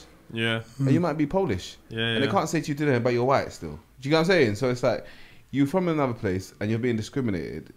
Like again, just going through that, I feel like builds because as black people, we don't get to. No one says to us, "Oh, how do you get on with white people so well?" Yeah. So, do you know what I'm saying? Yeah. No one says that.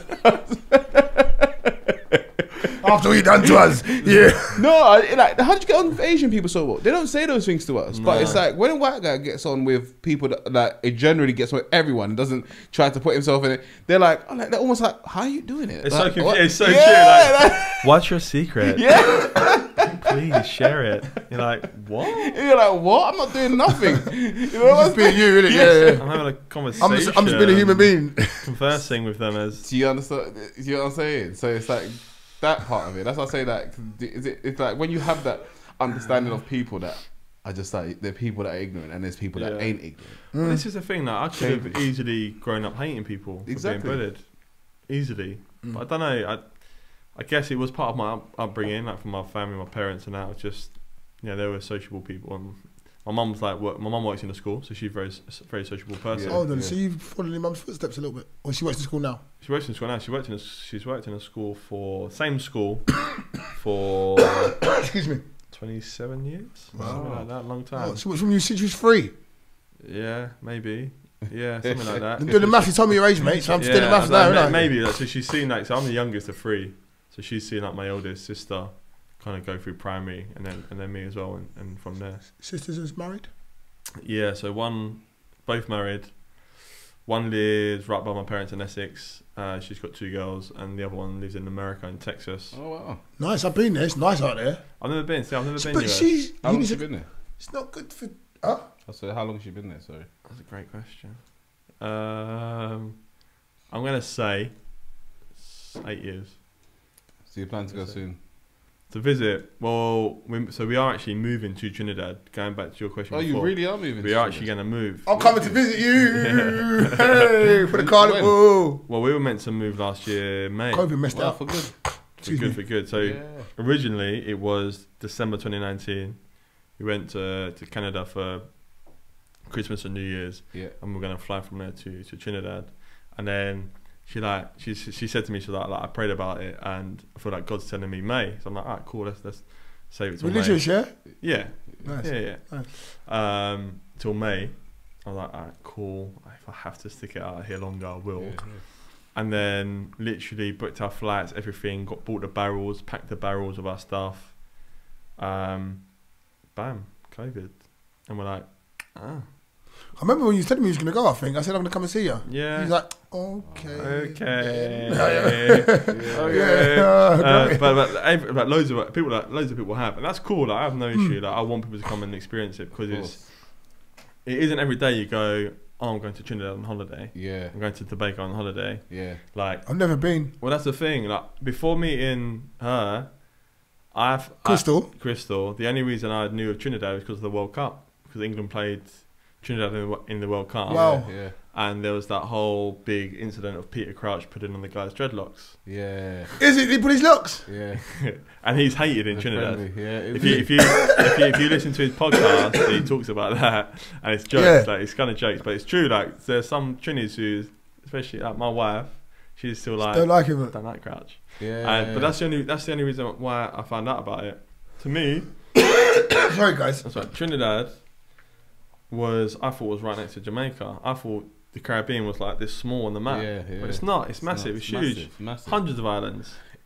I think that it's a big lie of what they depict to us on the atlas. Because no. There's a video. The way they done that thing, the disparity's effed. Yeah. The way the size of the countries is all wrong. Definitely. They make other countries big. It's all effed. It's all effed. Definitely. Because even just driving through Jamaica, you'd be like, this is not as small as they said this place was. No, it's all effed. It's effed. I saw someone on the internet, like you said, they broke down, they pulled a map together and they showed how, I think I like, certain places, they showed this place is this place is that, like, they're not how they showed on the map. So Trinidad is the biggest island in the Caribbean. Is it? Wow. I never knew that. I didn't know that either. I thought Jamaica was, And Trinidad and Tobago, yeah? Two separate islands. Exactly. So Trinidad, so have you got Trinidad and Tobago? No, just Trinidad. Trinidad and Tobago, but they're close together. But they're sister islands. Okay. So they fall under the same flag. I thought there was Trinidad and then Trinidad and Tobago. I thought no. Trinidad and Tobago was in the Trinidad, you know what I'm No. So it's just a little island off, like on the northeast. So they're separate. They're separate islands, but they're the same country. Yes. Will fall under the same flag. So Trinidad's huge, and it could probably take you about comparatively 4 hours to drive down from north to south. Comparatively to England, or Wales, here to Manchester. Like size wise. Wow. Oh, size wise. Biggest island. Bigger. I'm not sure. I'll be honest. I'm not sure, but it is big. Like, it is big. Like we when we were there for the wedding, like in Tobago, we drove around Tobago in like 2 hours. The whole island. Wow. 2 hours. But that's not. I don't think it's the biggest then. No, it's not. No, Tobago's not. Tobago's is quite a bit smaller. 4 hours to get somewhere. You know what I mean? 3-4 hours to get just to where we was going. Yeah, but that's the only Caribbean country I've been to. But we want to move. We are going to move. I'm coming, man. So would it be in Ginger? Yeah. With the heat? It's not my friend. It's not my friend. Like, the heat is not my friend. You live in a hot country. Air conditioning. You got to talk to my son. My son wants me to Alaska because he doesn't like the heat either. Love that. Alaska because he's look at you because he doesn't like the sun. But then the sun doesn't set. He stays up for X amount of time and then it's dark for X amount of time. Yeah. And then plus off that snow, mate. It'd mash you up completely, like your body clock. But no, like, it's fine. The heat isn't really a problem for me. Like, I really don't care. Like, the way technology is now, you have aircon. To be honest with you, you can easily survive. All workplaces have aircon. Your car has aircon.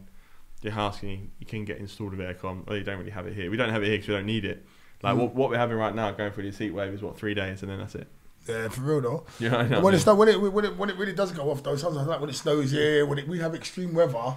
We just can't deal with it. Everything just shuts down. Like yeah. Oh yeah, exactly. It's crazy. Like one inch of snow, like the C2C shuts down. What's C2C? It's the trains from Fenchurch Street down out to out to Essex. I want to talk to you about. I want to talk to you about your missus, but I want to talk to you about. Yeah, I'll happily talk about it all day. Yeah. Yeah, she's wicked. What do you think the greatest benefit of having a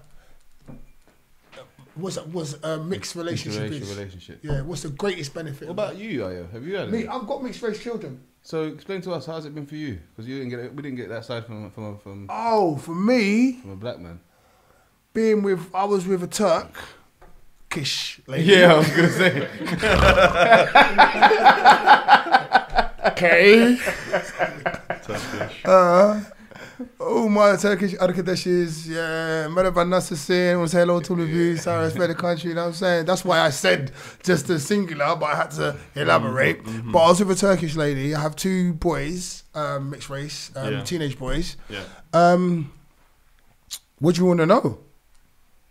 How was it? What was it like? What was it like? Like, so hard. I'm gonna ask you now. Hard. Yeah. Hard. Why? Really hard. Why? It was hard because the family didn't want to accept me. Okay. My family didn't really want to accept her. Yeah. That caused a rift because when we had children, up till today, I think I've been in the family house once. So that causes a problem between the two, between just made me feel a certain kind of way. And what was the reasons why they? Because I'm black. Okay. And because I'm black and I would fall into the stereotypes of being black. I would leave her. I would do this. I would just every negative connotation of being black you could think of was thrown at me, and it wasn't just thrown at me from one person. It was thrown at me from the brothers, the sisters, the mother, the father, and I was even hearing things secondary, like about how shit I was. Born and bred, living in Turkey. No, the parents were, but their dads were born and bred here.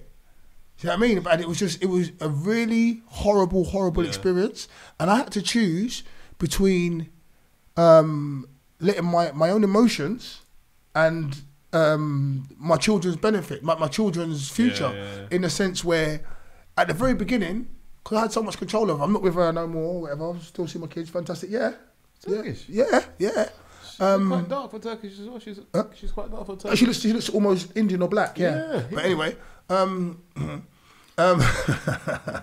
let's not take the whole band-aid off. What was I going to say now? I had to choose at the beginning. Because like I was talking about leaving the house and we wasn't married, but being with someone or whatever. Yeah. Like she was with a white dude before me, took the piss out of her, wasn't nice. She now was black dude. I think she had her own kind of thing. Like I could have been a semi-trophy as well. Yeah. It is what it is. Do you get what I'm saying? But she's beautiful. Like she's an amazing person when we first started going out. So anyway, so I had a choice whether or not to not let my children go to their house. Yeah. Because when we were first together, she's into me. Do you get what I'm saying? Yeah. And I had to make the decision that I would not create that barrier between the children and their Turkish side of their family, based upon how I feel or based upon how they're treating me, and based upon how they're on their stereotypical stuff. Because I think it's very important that the children know everyone needs to know this stuff. Sides. Yeah. And if you've got a problem with me, as much as it hurt, mate, it's been a lot. Yeah. I've just said I've risen above it and just said, okay, kids, you go. Even my kid's mum said, they've said this about you, they said that about you. I don't want to send the kids there. No. That's their opinion about me. Fine. They don't like me. Fine. They're ignorant. Fine. It doesn't stop them from being the grandparents to my children. Yeah. And they need to still have the relationship with my children. If they've done anything towards my children, nah, mate. Well, did you not think like you had to be careful in case they weren't fed the negativity? No, they have to be like the way I see things. If stuff like that's out there, they have to see it and open their own eyes. My children are now 16 and 13. Yeah. Do you know what I'm saying? They're Turkish side of the family are still fucking racist. Yeah. They still do silly fucking things. But do you know what I mean? But are they aware to that? My children are totally aware of it now, and they're totally aware of the regality of me, the way I've risen up and said, okay, that's crazy because like if you was a young Turkish boy coming up right now, you would the black culture would be one of the cultures that you're following the most. But we can see, you know, like I'm saying, the young. Yeah, but they follow it, but behind closed doors. Yeah. It's they will follow it. They'll It's wear the still clothes. frowned- It's frowned no. upon. You know, like, they'll wear the trainers home and wear it back. They Yeah. didn't bring a black person home. No fucking way. The way, like I've heard it even up till today. Do you know what the only thing is? Because I don't believe you. They'll have to hide and have that relationship. That's how bad it is. They'll hide to have that relationship. Even if then they could. There's a lot of Turkish people, a lot of different races want to have the relationships. Yeah. But because of their parents, like we said before, are still living in whatever era. But you know that it's not so accepted for you to be like that anymore. What do you mean? You know, But they don't care. No, hear me out. You know what I'm saying? There was a time where you could be that way and it wouldn't, no one would question you on it. It wouldn't even be questioned too much. Yeah. But sometimes, like, within the last, again, I'll just say the last 10, 15 years, Yeah. they've been drawing out them people. You know the people that's on that kind of... Do that shit. No, they want everyone's opinion because everyone, they've all these campaigns and that, and it's not really for what people think that they're for. You know what I mean? They're kind of there for the opposite reason, but to divide even more. You know what I mean? But you're a dad, yeah? You're Yeah. a dad now, right? Yeah. You're my dad. yeah, I love you. So whatever your opinions are, forget about everyone else trying to draw you out. I've got to come back to the house and I love you. So even if I don't agree with you, I still got like. no, but I'm away from you. I go to school and places like that. Yeah. Let's say, for instance, as I say, I'm a son. I'm a mixed race guy. Yeah. Yeah. And I got two sides. Yeah. I go to school. I go to society, and I see how they look at racism. And they look at anyone that says anything that is even discriminatory in any way. I see how they're treated. But, so they listen. My younger So son says stuff.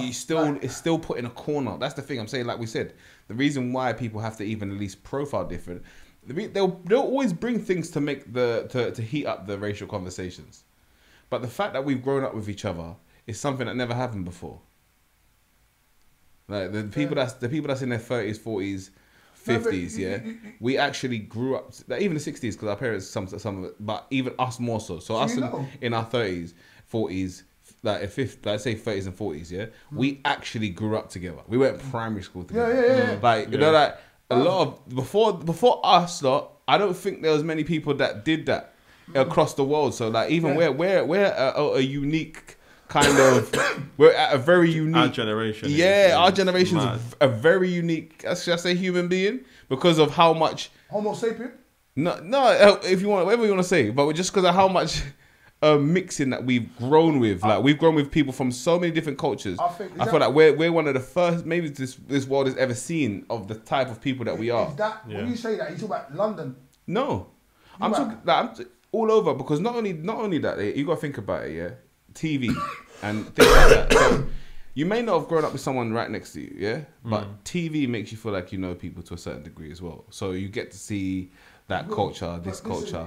But I'm saying, but like you said, that gives you a bit of that. But imagine actually like us living and growing every day with having friends from when you from as early as you known. My friends were white, my friends was Asian, my friends everything. I celebrated Diwali, Ramadan, Eid, VE Day. You know the ones there. I've celebrated everyone's celebratories. That's Trinidad now. Yeah, that's the whole of Trinidad. But it helps you. Like what he said, it helps. It educates you. Yeah. It educates you. It does. Subconsciously. And it makes you a different kind of person. 100%. That's it. Like, you're able to go out and have a conversation with somebody and actually be like, hey, you know what? Bam, bam, bam. You know? And then like, all right, cool. Stuff. Exactly. Yeah. If a green man came in this, walked in the room now, fully green, you'd run out the door. There you go. The race is never ready. You know what I'm saying? So bad. I'm like, yo. So, but I'm saying different. That's how difference is dealt with, isn't it? Yeah. I'd be intrigued, honestly. Yeah. But that's me. That's me as well. But I'm like, wow, you're blue. Like, you're green. What happened? Like, you're cool, but what happened? Are you okay? First, I think. No, don't ask that in London. No, that's the thing. That's a problem. You're right. You're okay. You're good. You're good. I'm good. Are you? I just think like just being exposed, like you said, being exposed to stuff, it makes you better. But just being open and trying your best not to be like non-judgmental, being comfortable within yourself. Yeah, is the strongest. What do I start today? Is the strongest attribute to have because if you don't have any problems with yourself and you can then just take the person's face value, then it's fine. And it's down to them to show you whatever they're showing you. Yeah. And that's the beauty of being a human. If you allow someone else to do that, then each and every person, black, white, ginger, green, whatever, I'll give you the blank canvas, you paint on it. Yeah. All right, you're a good guy, you'll see you next Tuesday. It's very simple, do you know what I mean? And it's just, that is how it should be. And that's with every culture. It's like, but having what you're saying, being our generation, that gives us that power to do that. Yeah. Do you know what I'm saying? Like what you said, that gives us the power to do that. And then before that, like I say to you, you got to remember, even propaganda is about 60 years old as well. 60, 70 years old, so that all that media propaganda getting far enough so it can reach a wide enough reach for people can have the joint opinions. And it's constant. We should never have joint opinions. Nah. You know what I'm saying? There should be facts, and then we can have our opinions on some next. Derive your opinions from your own experiences. That's right. That's it. On such important. Such important topics. Yeah, do not have joint opinions. They can't. Have the facts, and that's it. Yeah, and live with the facts. If you don't live with it or whatever, just move on. That's it. Done. Or whatever. And the rest of it is based on individual experience. So and sometimes with us as we try to share too much of the American experience over here. That we haven't gone through. That. I don't want to go too hard. I start vomiting. Me and Chris were talking about this, about if you ever go to America and go to Texas, especially deep to south. What? Texas. I've been there. Yeah. Well, like, so we've and the deep south. And the deep south. I've been to both. Yeah. And it's like, even if you've got a drop of melanin in you, drop of black in you, that's it. You're black. Yeah. In America, that's it. You're black. Yeah. If you're mixed race, I always wondered about that. Like, yeah. Why is it just dropped off? Like. It's easy. Obama is mixed race, but we've had a black president. He's just so light. But I guess it's just easy for them to distinguish black and white. You know, even yourself, like because you know that you might have a certain swagger to yourself. You might do your beard a certain way, your hair a certain way. Sometimes, and your girlfriend's. He's only just cut his hair. And his girld's black. Yeah. I used to have long hair. Yeah, the ponytail, bro. And I'll call them Niffy boys from my age. Yeah, Niffy have curtains. You know that curtains. Oh, what's happening, mate? You're right. Yeah. You know, like just maybe just because of how you move, yeah, and you got a black girlfriend. You know, like sometimes people try and force blackness on people. As well, have you ever? I don't know if you've. So you see like a level up of some white guy. Next thing he's rocking like some baggy ripped jeans or something like Jordans. Do-rag, all of that. I haven't done the do-rag yet. I said I'll do it one day. Just mate. What's your mix? And you must, just you be like, I got what kind of mix are you asking for? You know. I'm a white on white mix. Yeah, white on white. White on white on ginger. Yeah, don't ginger, I'm a white ginger mix. My dad's from London, my mum's from Essex. Yeah, it's true. It's true. It's mad. Going back to what you guys were saying, like, what's the one? I think your question was like, what's the one thing that I've gotten out of it? Because we asked you, didn't we? Yeah. Seasoning. Actually, seasoned food. Oi! And your dad's a chef. Yeah, no disrespect. Dad can season food. It's cool. Like, it's calm. But actual seasoned food, like differently seasoned. So in Trinidad they got green seasoning. I guess they've got it everywhere, but like green seasoning is life. Yeah, and it's beautiful. Nice. You're greedy like me, so I have to taste this. I must have tasted green seasoning. We brought back, so like my family out there, they made a big bottle frozen, and we brought it back. Yeah. Oh, liquid. It'll last us. Yeah, it'll last us like a year. Yeah. Like, you don't need much. Piece, yeah. You don't need much, and it'll literally it's like a party in your mouth, like when you take a bite. It's mad. My mother-in-law, like, she's a wicked cook. Yeah. She's wicked. Like, does she live in Trinidad or she lives here? Lives here. Yeah. Okay. So we live with her. Oh, okay. We live with the family. Can you imagine that he's living with the family? On purpose. How is that? He's already living in Trinidad. Something like that. Who do you live with? So it's me, Crystal, mum, sister. Was Nan, she passed away unfortunately. Oh, rest in peace. Yeah, not too long ago. So, but it was us five, down to us four. I'm the only male, only white male. It doesn't really matter, you're a male. Yeah, but no, it's cool though. It doesn't really matter he's a male. It doesn't really matter he's white.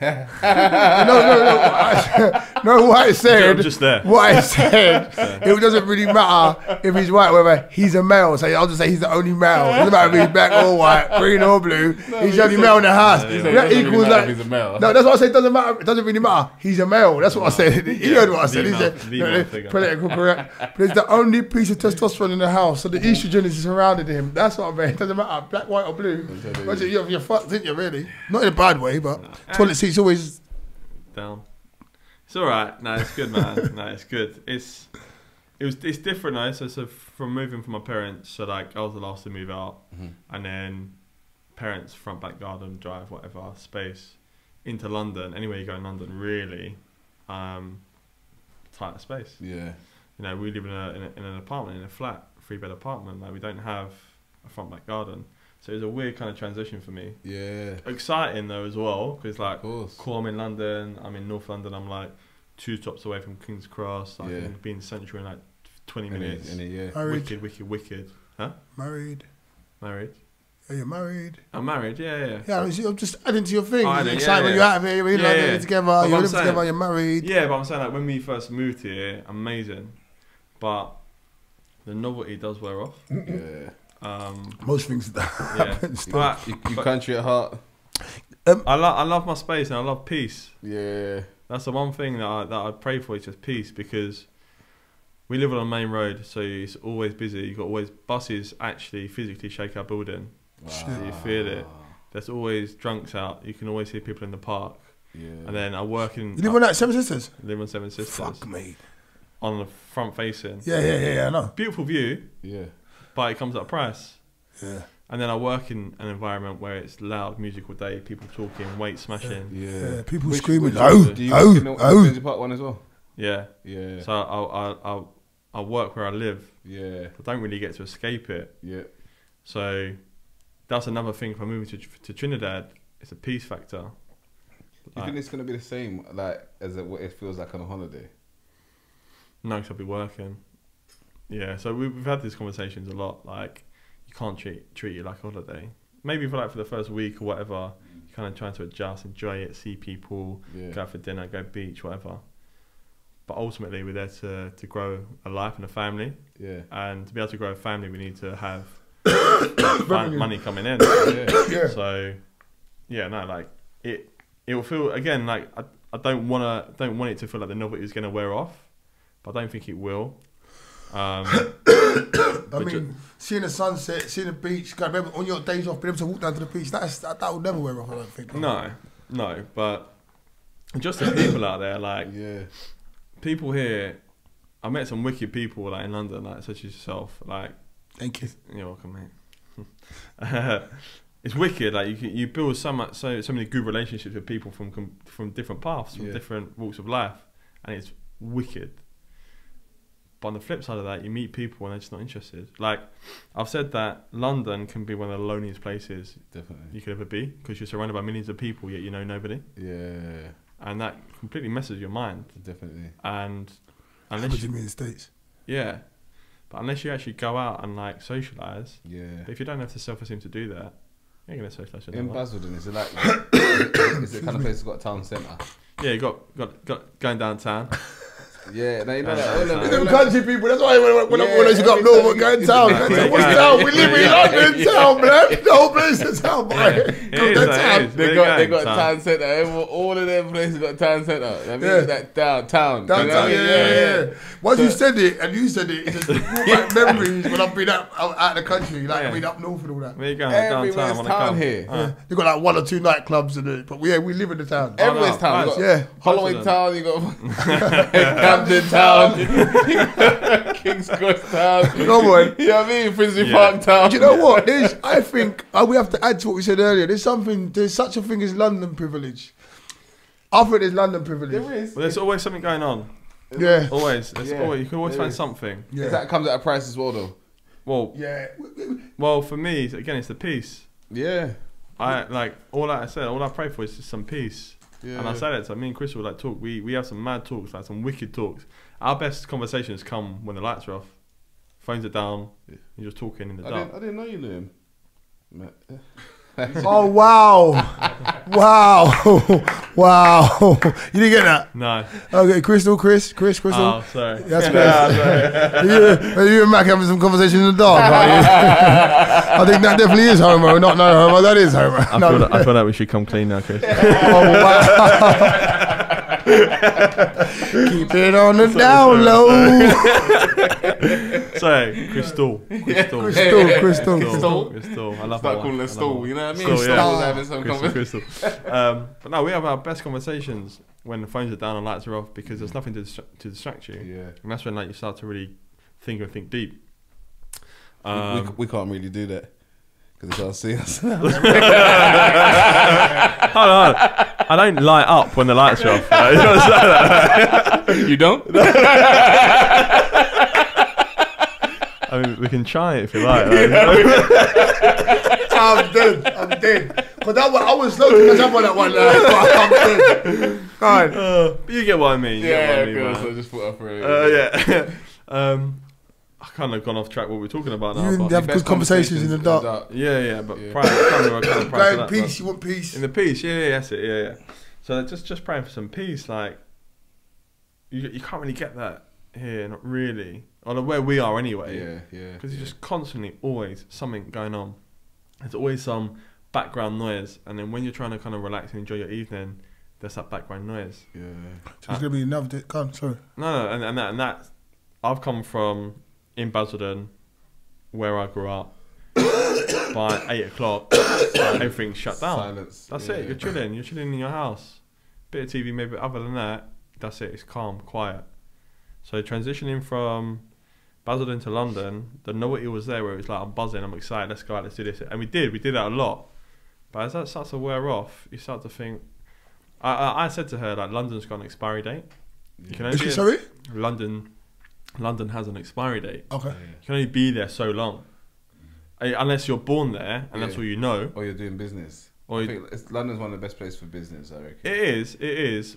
But I think I don't know about the business. Well, I agree with that. I mean, it's the land of opportunities, right? Yeah, I feel like like you said, wherever the majority of people are, it is a place that will be a good place for business. We can generate, I just feel like if your business is not really based around that, then you could go out to the country from London and make it a good business. You get what I mean? With COVID now, and like with the pandemic, there's so many remote jobs or hybrid working, it's called now. Yeah, where people just moved out of London because they can work from home. Yeah. So they're still generating a lot of business. Yeah. But because of that, innit? Yeah, it's true. Because of that, in a 5-bedroom house. Yeah, I know, man, that's left the country. Doing the same job in Portugal, bruv. Yeah. And they're just raking it in. With a good internet connection. Yeah, better than here. But London, like you said... So out, talk. You know what I mean? BT? If you're born here, like I was, and some other people are, you was born in Essex, so like, I've lived outside the country before.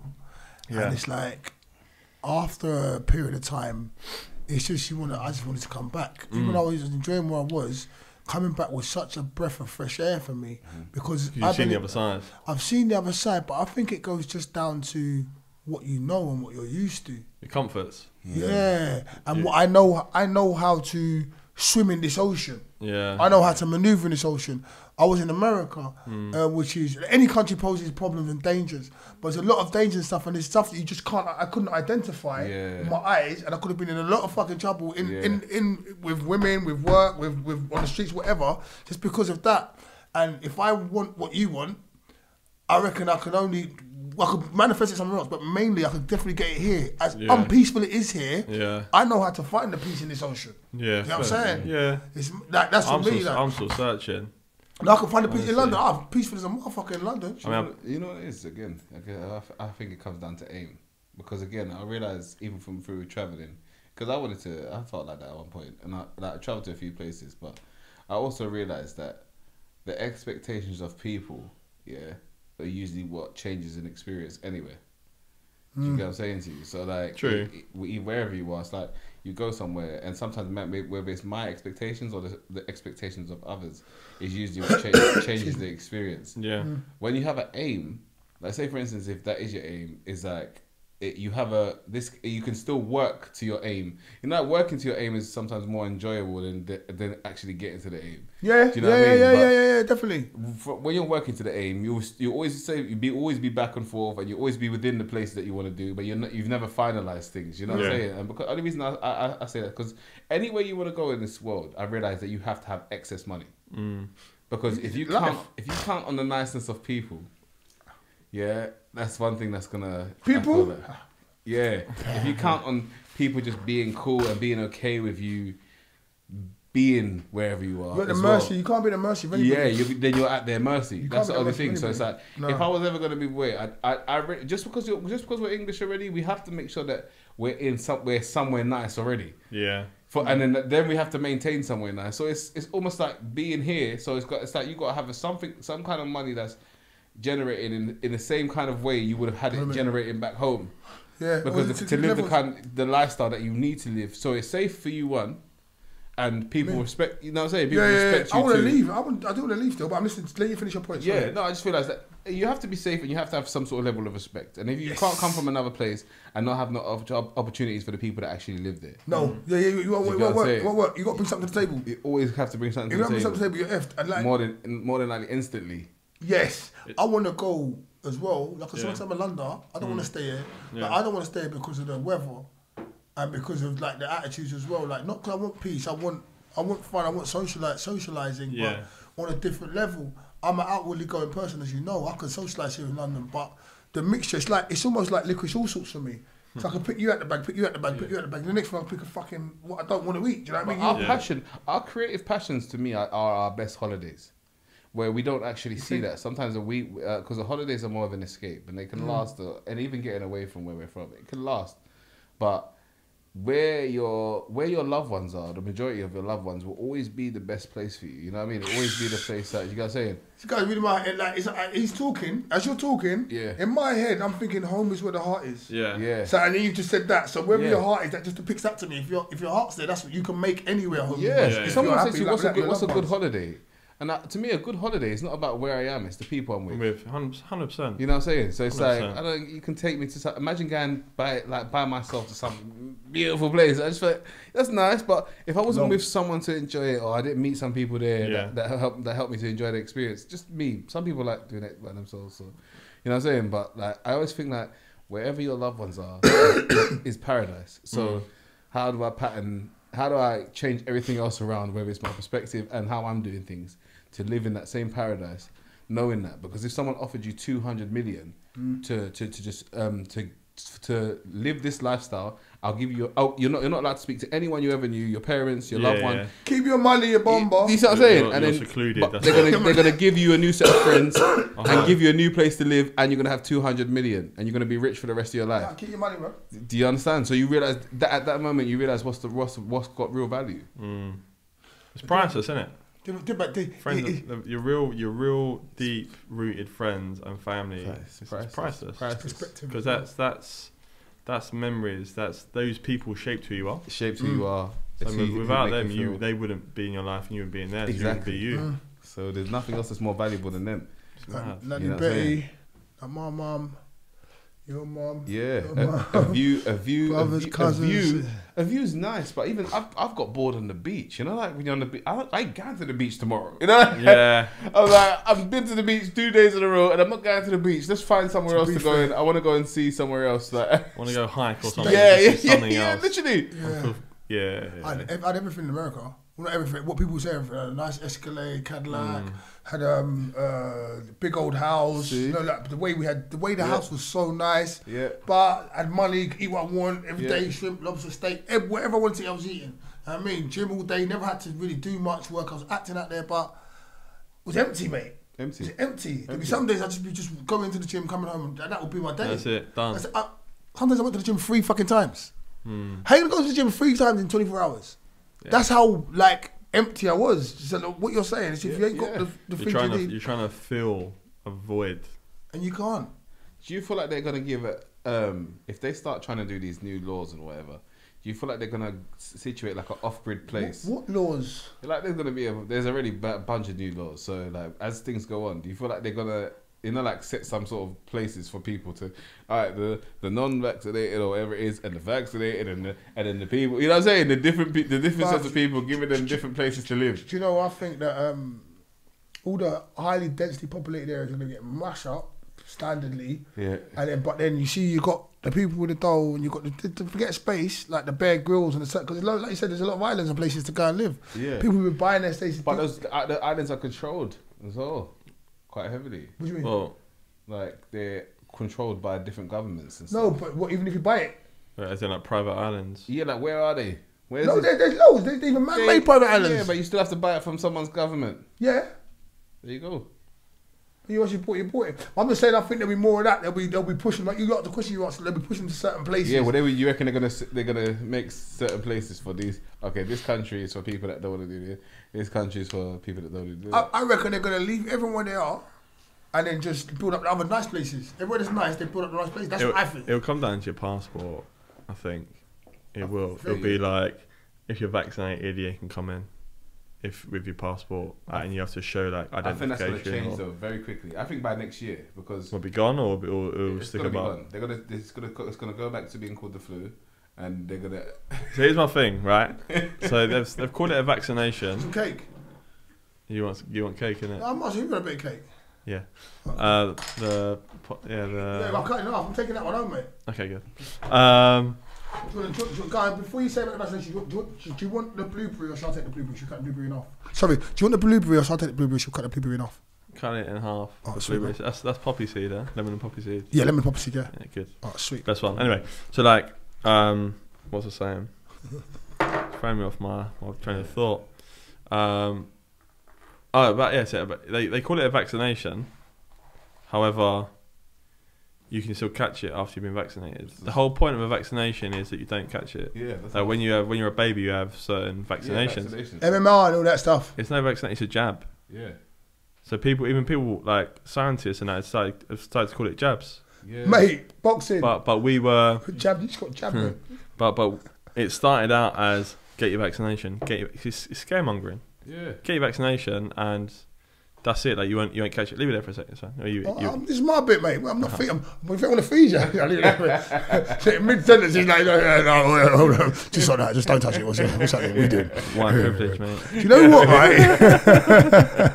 You remind me of Churchill. You know, oh no. Not at all. God, finish what you said about the vaccination passport. He's done it again. Done it again. Literally, as soon as food puts in my face, no, like so. It's all scaremongering. Like they label it as vaccination straight away because it's all about the money making and get the numbers up. Definitely. So people get it and that's it. And then over time, as data starts to be collected, it's coming up with more information. Yeah. Vaccinations take 5 to 7 years to really be certified. We did it in 9 to 12 months. If I die, I just want everyone to know that I took the vaccination with full confidence in the government and the law. I've had both jabs, and if my last podcast I deteriorate, I want you to know that I trusted you, England, and the people that do it again. Don't anyone ever trust them again. If I die. Sorry. Exactly. No, you're right. No, you're right, man. But there's people that have problems and die, and that's what's sad about it. You know what I mean? A friend of mine, she had her vaccinations, and then she developed asthma, from long COVID. And it's like, but how can you develop something from a vaccine? A side effect. So she's now on an asthma pump for the rest of her life. What? Serious, that's fucked. Because she's got damaged lungs. But I mean, it's mad. But that's from a company which is not Pfizer. I took the Pfizer. I got Pfizer. Yeah, I took the Pfizer. I work in a hospital, and I took it way before. Well, it was hype. I never listened to hype. I don't even know what's going on in the news right now because I don't watch TV. Yeah. But I was in the hospital having a conversation. I already have asthma. It was the debate about what's the matter? The plane. Like the plane's falling. Oh. They're trying to wreck our podcast. Anyway, so I took it way before all the hype. I took it in January, like last year, this year, January, basically. To the first one. But for me, I heard the Pfizer one was there, and there's a Zeneca one as well, whatever. That's just right. the ambiguity. And I was like, doctor, so what do you think? Doctor, what would you take? Doctor, what would you take? So I'm asking people what they're taking. Do you understand? So that's why I took the Pfizer. Still, people still had problems with the Pfizer, but not as many as the other ones that came out later on. What's crazy for me is that you can't even go to America with the Pfizer. What do you mean? Because America are not recognising certain jabs. Vaccines. Jabs. I didn't even know that. Jabs. So they're not recognising certain of them.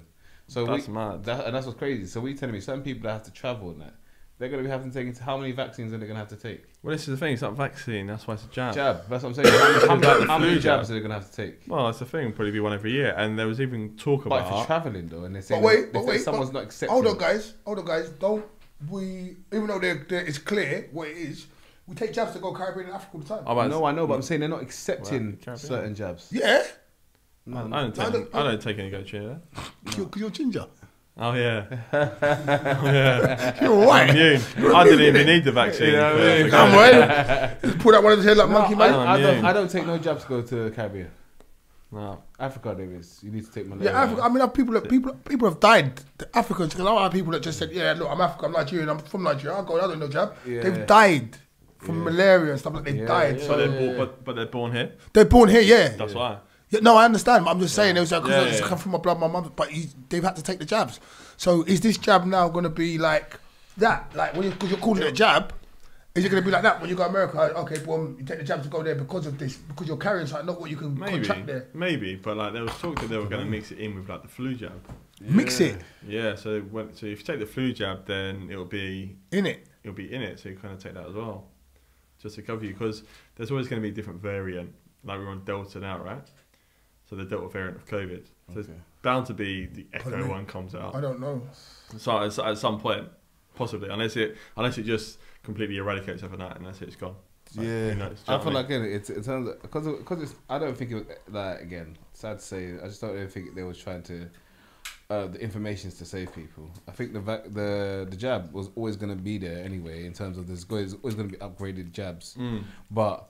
Again, it's just it's a business at the moment, because you know, like when you hear people are selling vaccines on the black market.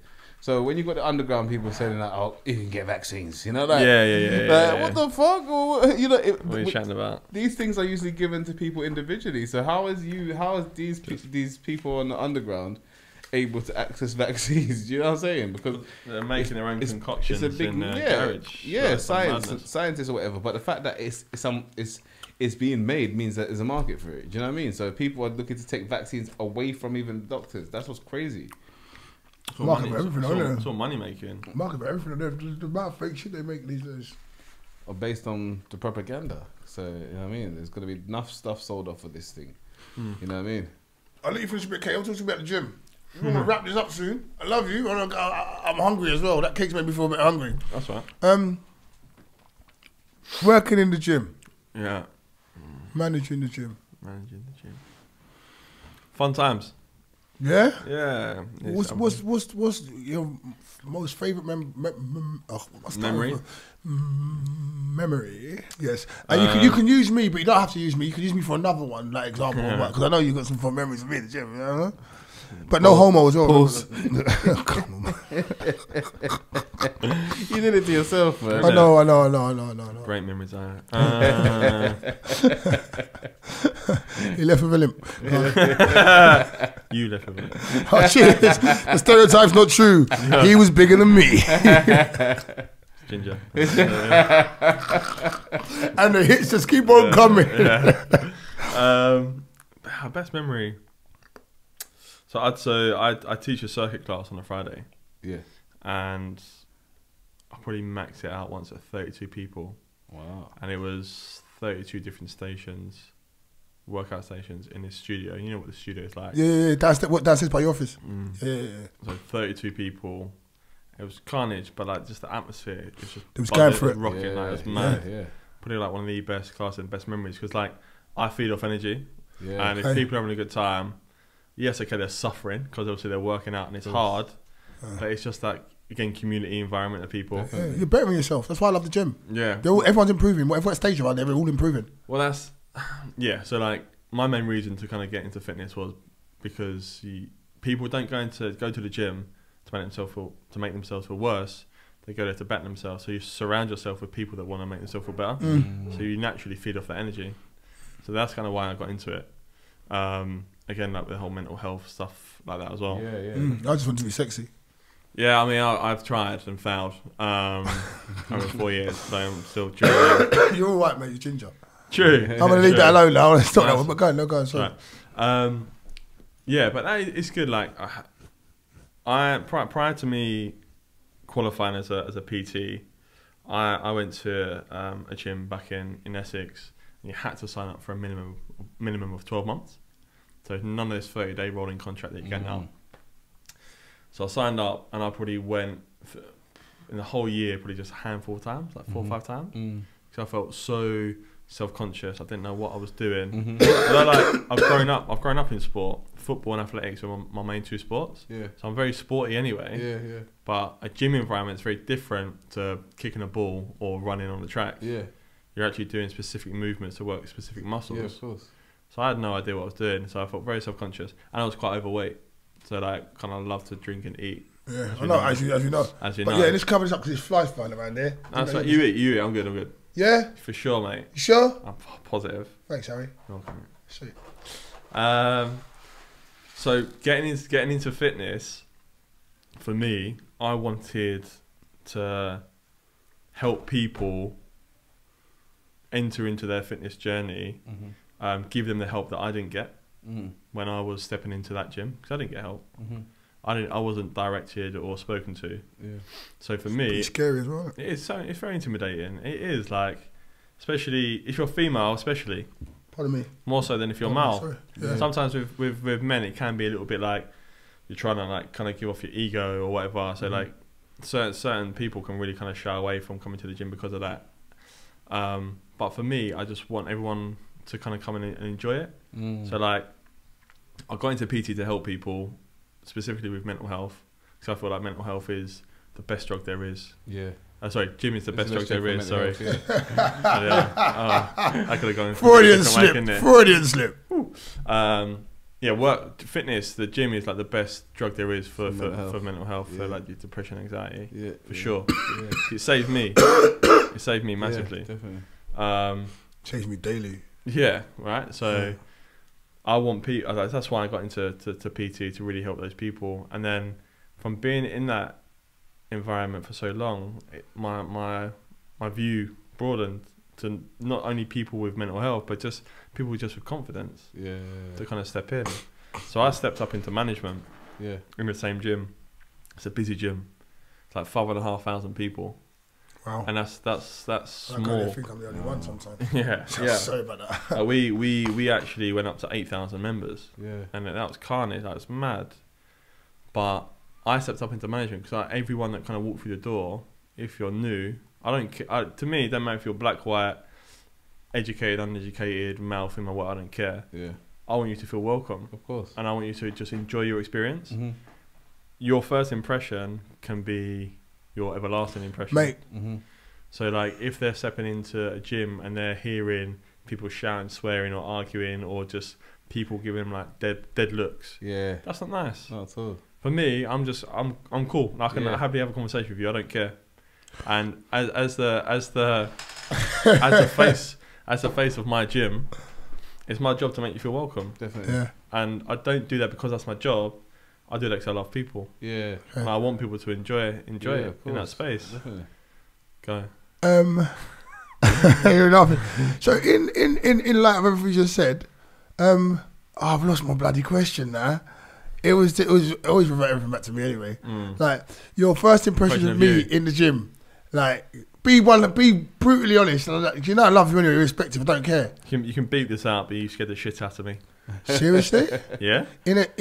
Okay. Just because you're so loud. Okay. But I didn't know. I didn't know how to take you. Yeah. And it was that woo bah, and I was just like, oh. You know? What, did you let one out? Many times. Still today.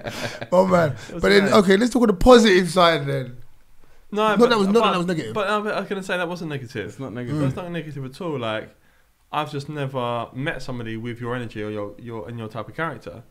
So for me, I was never put off It's not even a challenge. Yeah. It's just a case of, all right, that's you, that's cool. Let me just sit back, watch, process what you're like, and then let me kind of mirror some aspects of what you're about, so then we can connect. Smart guy, you aren't you? I try. That's why you're sitting across the table from me right now, aren't you? That's it. Yeah. That's it. It's the complexity, the Complexity of your character and your knowledge and your outlook. That's why we're friends. That's what's drawn me to me, because some people will get that loudness, and that's all they say. They do moment, and they just, that's it. Yeah. Like in the bank, zoom, the things come up. You don't have the conversation. We had the conversation. You can see, okay, and nice. Yeah, and for sure, like there's so much energy, that you have to expend. That fine, like sometimes you're really loud. But it's not negative. It's not negative at all. Like you're there to make the environment fun. Some people might find that a little bit intimidating until they get to know you. Yeah. Until they actually have a conversation with you and find out who you are and what you're about. And it's kind of breaking that assumption. Or breaking the ice, off the assumption and judgment of actually who you are as a person. But yeah, it's good to shit at me. Yeah, always bubbly and happy. I mean, loads of people coming in Rowans as well, like coming in like, oh, you're from the gym, because I'm that loud, but I feel like I'm accessible and I'm all right and nice. I try to be as nice as I can be. Do you know what I mean? 100%, man. Try to be courteous to other people, human beings. You know? Yeah. Like you'll meet people who are complete opposite, no energy, and they are some of the most stubborn, rudest people you'll ever meet in your life in that gym. And you think could actually could actually approach them and have a conversation, and a conversation with you is the last thing on their mind.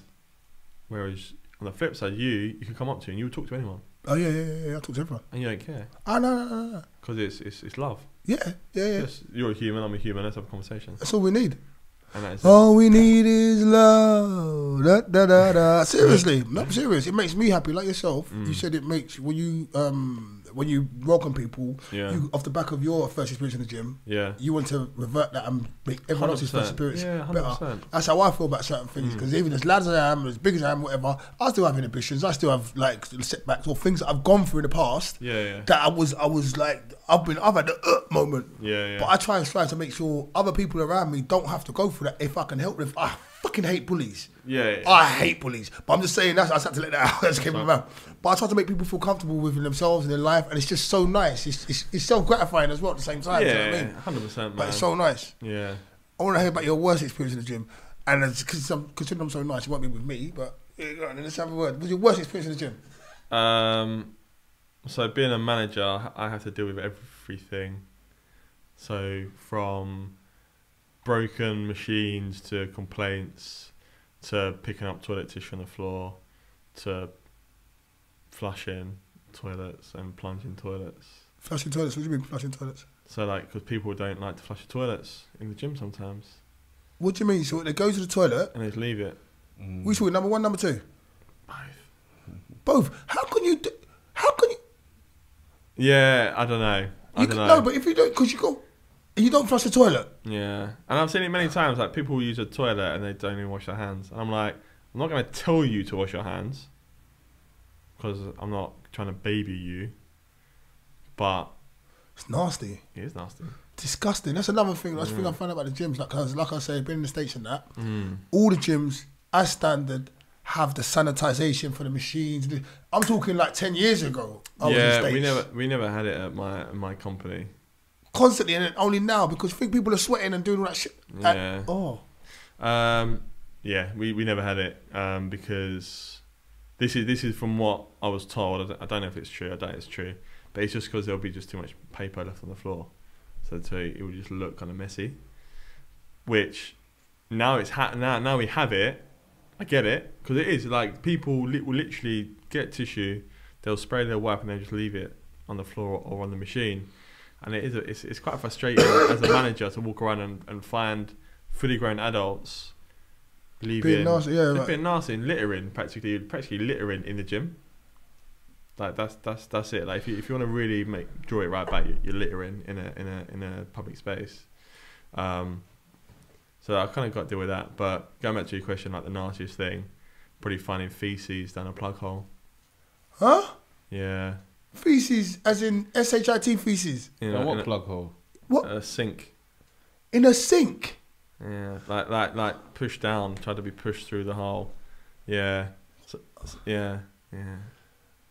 So like I went in, gym. in the gym. So I went to do like checks and whatnot. Like we have to do that nasty, every couple of hours. Kind of pop my head in, and then I look back. I'm like, nah. I was looking, I'm staring, and then you can clearly see the person's tried to kind of push it down with their finger or something down the plug hole. I was like, oh, really? Like today? In which sink? Because me, I go to the gym. I like to know. I'm not gonna. Which sink? In the men's changing room or in the private bathroom? Private. Not the male or the female. One? Possibly. Nasty. Yeah. So and I had to deal with that. Was the toilet available? Toilet's always available. So why would it wasn't broken or nothing? Hey, there's just some people in this world that just like to test me on the. Like to test you. No, test me on day to day. Wow. Yeah. And it doesn't matter. No, it don't matter. Hey, same thing. Found feces in the shower. There was one before I actually started there. Somebody decided to smear it all over the toilet walls. Seriously. Which a friend of ours had to clean it. Oh, I think he refused to clean it. He refused to clean it. Someone had to clean it. The managers at the time had to clean it. Who? Wait a minute. So someone works there. Someone works there, found it, and they were like, "Nah, that's not me." Went into other managers, and the managers had to clean it off the walls. Wow. Yeah. And as a manager, if you say you couldn't refuse to not clean it. Well, I guess officially we probably could, but then it's such a long-winded process to have to try and get it cleaned by someone else. Do it yourself. It's nasty, man. So I found a pool of sick in the studio. A pool? Pool of sick in the studio. Say it again? Pool. Why'd you say pool like that? Pool. That's better. Oh, sorry. Let me just bring it back to being common. It was in manager mode, man. Sorry. Okay. A pool. I didn't hear the L at the end of that. That's all I found a pool of sick. Thank you. That's what I said language I understand, buddy. Thank you very much. From Essex, eh? Yeah. And I had to clean that up. And that was probably actually one of the most foul things I had to do. Nasty. That was last year. I don't like sick. I mean, I can understand. I've been sick training. You push yourself so far, you can perpendicularly throw up. But actually cleaning up sick. Cleaning up sick is not for me. Feces, feces don't bother me that much. I'm honest. I'm gonna crack on whatever. I actually don't care. I don't know why. I'm just got a strong stomach for that. Sick. Yeah. No, I'm good. But I had to do it. Yeah, it's horrible. Because no one else. Is that the only gym you've worked in? Yeah. So I started out as a PT there. Yeah. For 18 months, and then from there I went up to management. I've been there ever since. But again, I was meant to leave last year. I meant to move to Trinidad. Yeah. So I was actually given the option to go to another gym to then become manager, like a actual gym manager. Not I'm technically PT manager. I'm an assistant manager. Yeah. So I've got a guy above me. Ben, wicked guy. Lovely guy, Ben. Yeah. Lovely guy. I was meant to move to another gym and then work up to be gym manager there, but I passed it on to someone else. Cause I told them, I was like, I'm leaving. Who's that? What's his face? D? No, Zach. Oh, the black one? No, it's Tory. The who's white that? guy, bald guy. Oh, Zach. Zachy. I remember Zach, yeah. So he went... Tory somewhere else, already. He's doing his own thing. Yeah, down south. PT still. But, so I passed it on because I was leaving. And then COVID happened. So I've kind of just been stuck at the same gym. Which is fine. Like, it's good. You'll be in Trinidad before you know it, mate. Yeah, I know. Tobago. What is it again? Just Trinidad. Do you feel like Trinidad works. I don't want to go too deep into that. That's cool. That's fine. No, and if we need to edit it out, don't worry, we'll edit it out. What's that? I'm going to get edited. Where are you going with it? Yeah. Oh, your question might get edited out. Yeah. I thought you were about me, sorry. Nah, because pure gym, from what I've heard from people, like, it's almost like, I don't know, do people deal with pure gym quite badly? What? Like, you know, like, people I know someone that's worked in like Virgin and people that's worked in like different, you know, like what's that other one?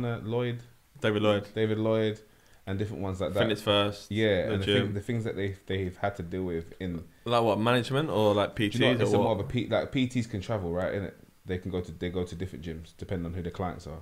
No, they can only stick to one gym. Okay, I didn't know that. But so all I know that they had different. So they worked in a few different ones. I didn't know how. Do you know? Yeah. But they were just like when they worked in Pure Gym, they was kind of shocked on how people treated the gym. Well, as in managers treated just the PTs. like those PTs kind of, being treated by members. Just how people dealt with the gym more than anything. Like you're saying, the feces and all those different kind of things. As in like members coming in and treating the gym itself. Treating how they dealt with the gym. So like a lot of people class Pure Gym as a budget gym. Yeah. And I really don't like that saying. Yeah. I use affordable.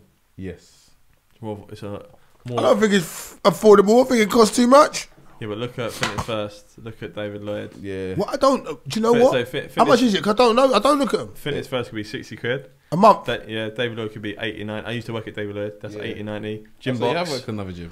Well, yeah, but as a sales associate, not PT. Yeah, no, but you still fair. Fair. Hurry. I guess so. But it wasn't a gym. It was a club, So do you see what I'm saying? Slightly so it's like different, even how you're addressing it is different. Do you know what I mean? Yeah, I guess because it was like David Lloyd was tennis, swimming, sauna. Yeah, but I pay £89 for that. Would you? In this current climate, maybe. Yes. If you've got facilities, if you're training, if I can go to, because when I was in the States, I could go to the gym, finish up, go for a swim, steam and sauna. Yeah. I'll pay a couple of quid more for that, so I can incorporate swimming into my training. If I can incorporate something else in my training, I'll pay a couple of quid more. But it's basic. But look at what we pay now. You're paying 3 times that now. What, you'd be paying 3 times that, wouldn't you, compared to what you pay now? Yeah. Right. But what I've got now, as much as I love it, it's only because I've established myself like physically. Yeah. I can use that stuff. I would technically need more. But also, you're at the gym, Harry, so that makes it. You know what I mean? But yeah, I can make it happen. Yeah. With what's there? Do you know what I mean? Like, and it's also accessibility. Yeah. I was gonna join Gym Box, but then COVID hit. Well, yeah, loads of members were going to join Gym Box because they were doing the offer. Yeah, and it was just around the corner. Yeah, well, I would have joined Gym Box, and because I would have hit the bags and do all that. Yeah, of course. Like the fighting stuff as well. So I would have probably joined it because it had the boxing element to it. No disrespect to Pure Gym, because I have access to all Pure Gyms if I want to go train. Yeah, they just don't have that boxing element. Yeah. But kind of going back to what Jay said, like the way that people treat it, because it's classed as a budget, they feel like they can treat it how they like. Yeah, I've seen it. And yeah, I see it. I know people working. I see it daily, and I see it blatantly in front of in front of me. It's horrible. And people know that I'm a manager there. And it's just like, do I waste my energy on having a conversation with you only for you to probably just go do it again anyway, or do I just save my energy and just tidy up after you because I might as well be your mother. Do you know what I mean? Do you know what I mean? Like, might as well be your mum. Do you think that's because again it's the access that Pure Gym give them in terms of that? Do they give them 24 hours? Yeah, 24 hours. Is it easier to do bullshit? Yeah, of course it is. Of course it is, because like now for existence, I was there. Or like I've got a PT who's finishing in the next half hour, and then it will just be cameras. After that, it's just cameras.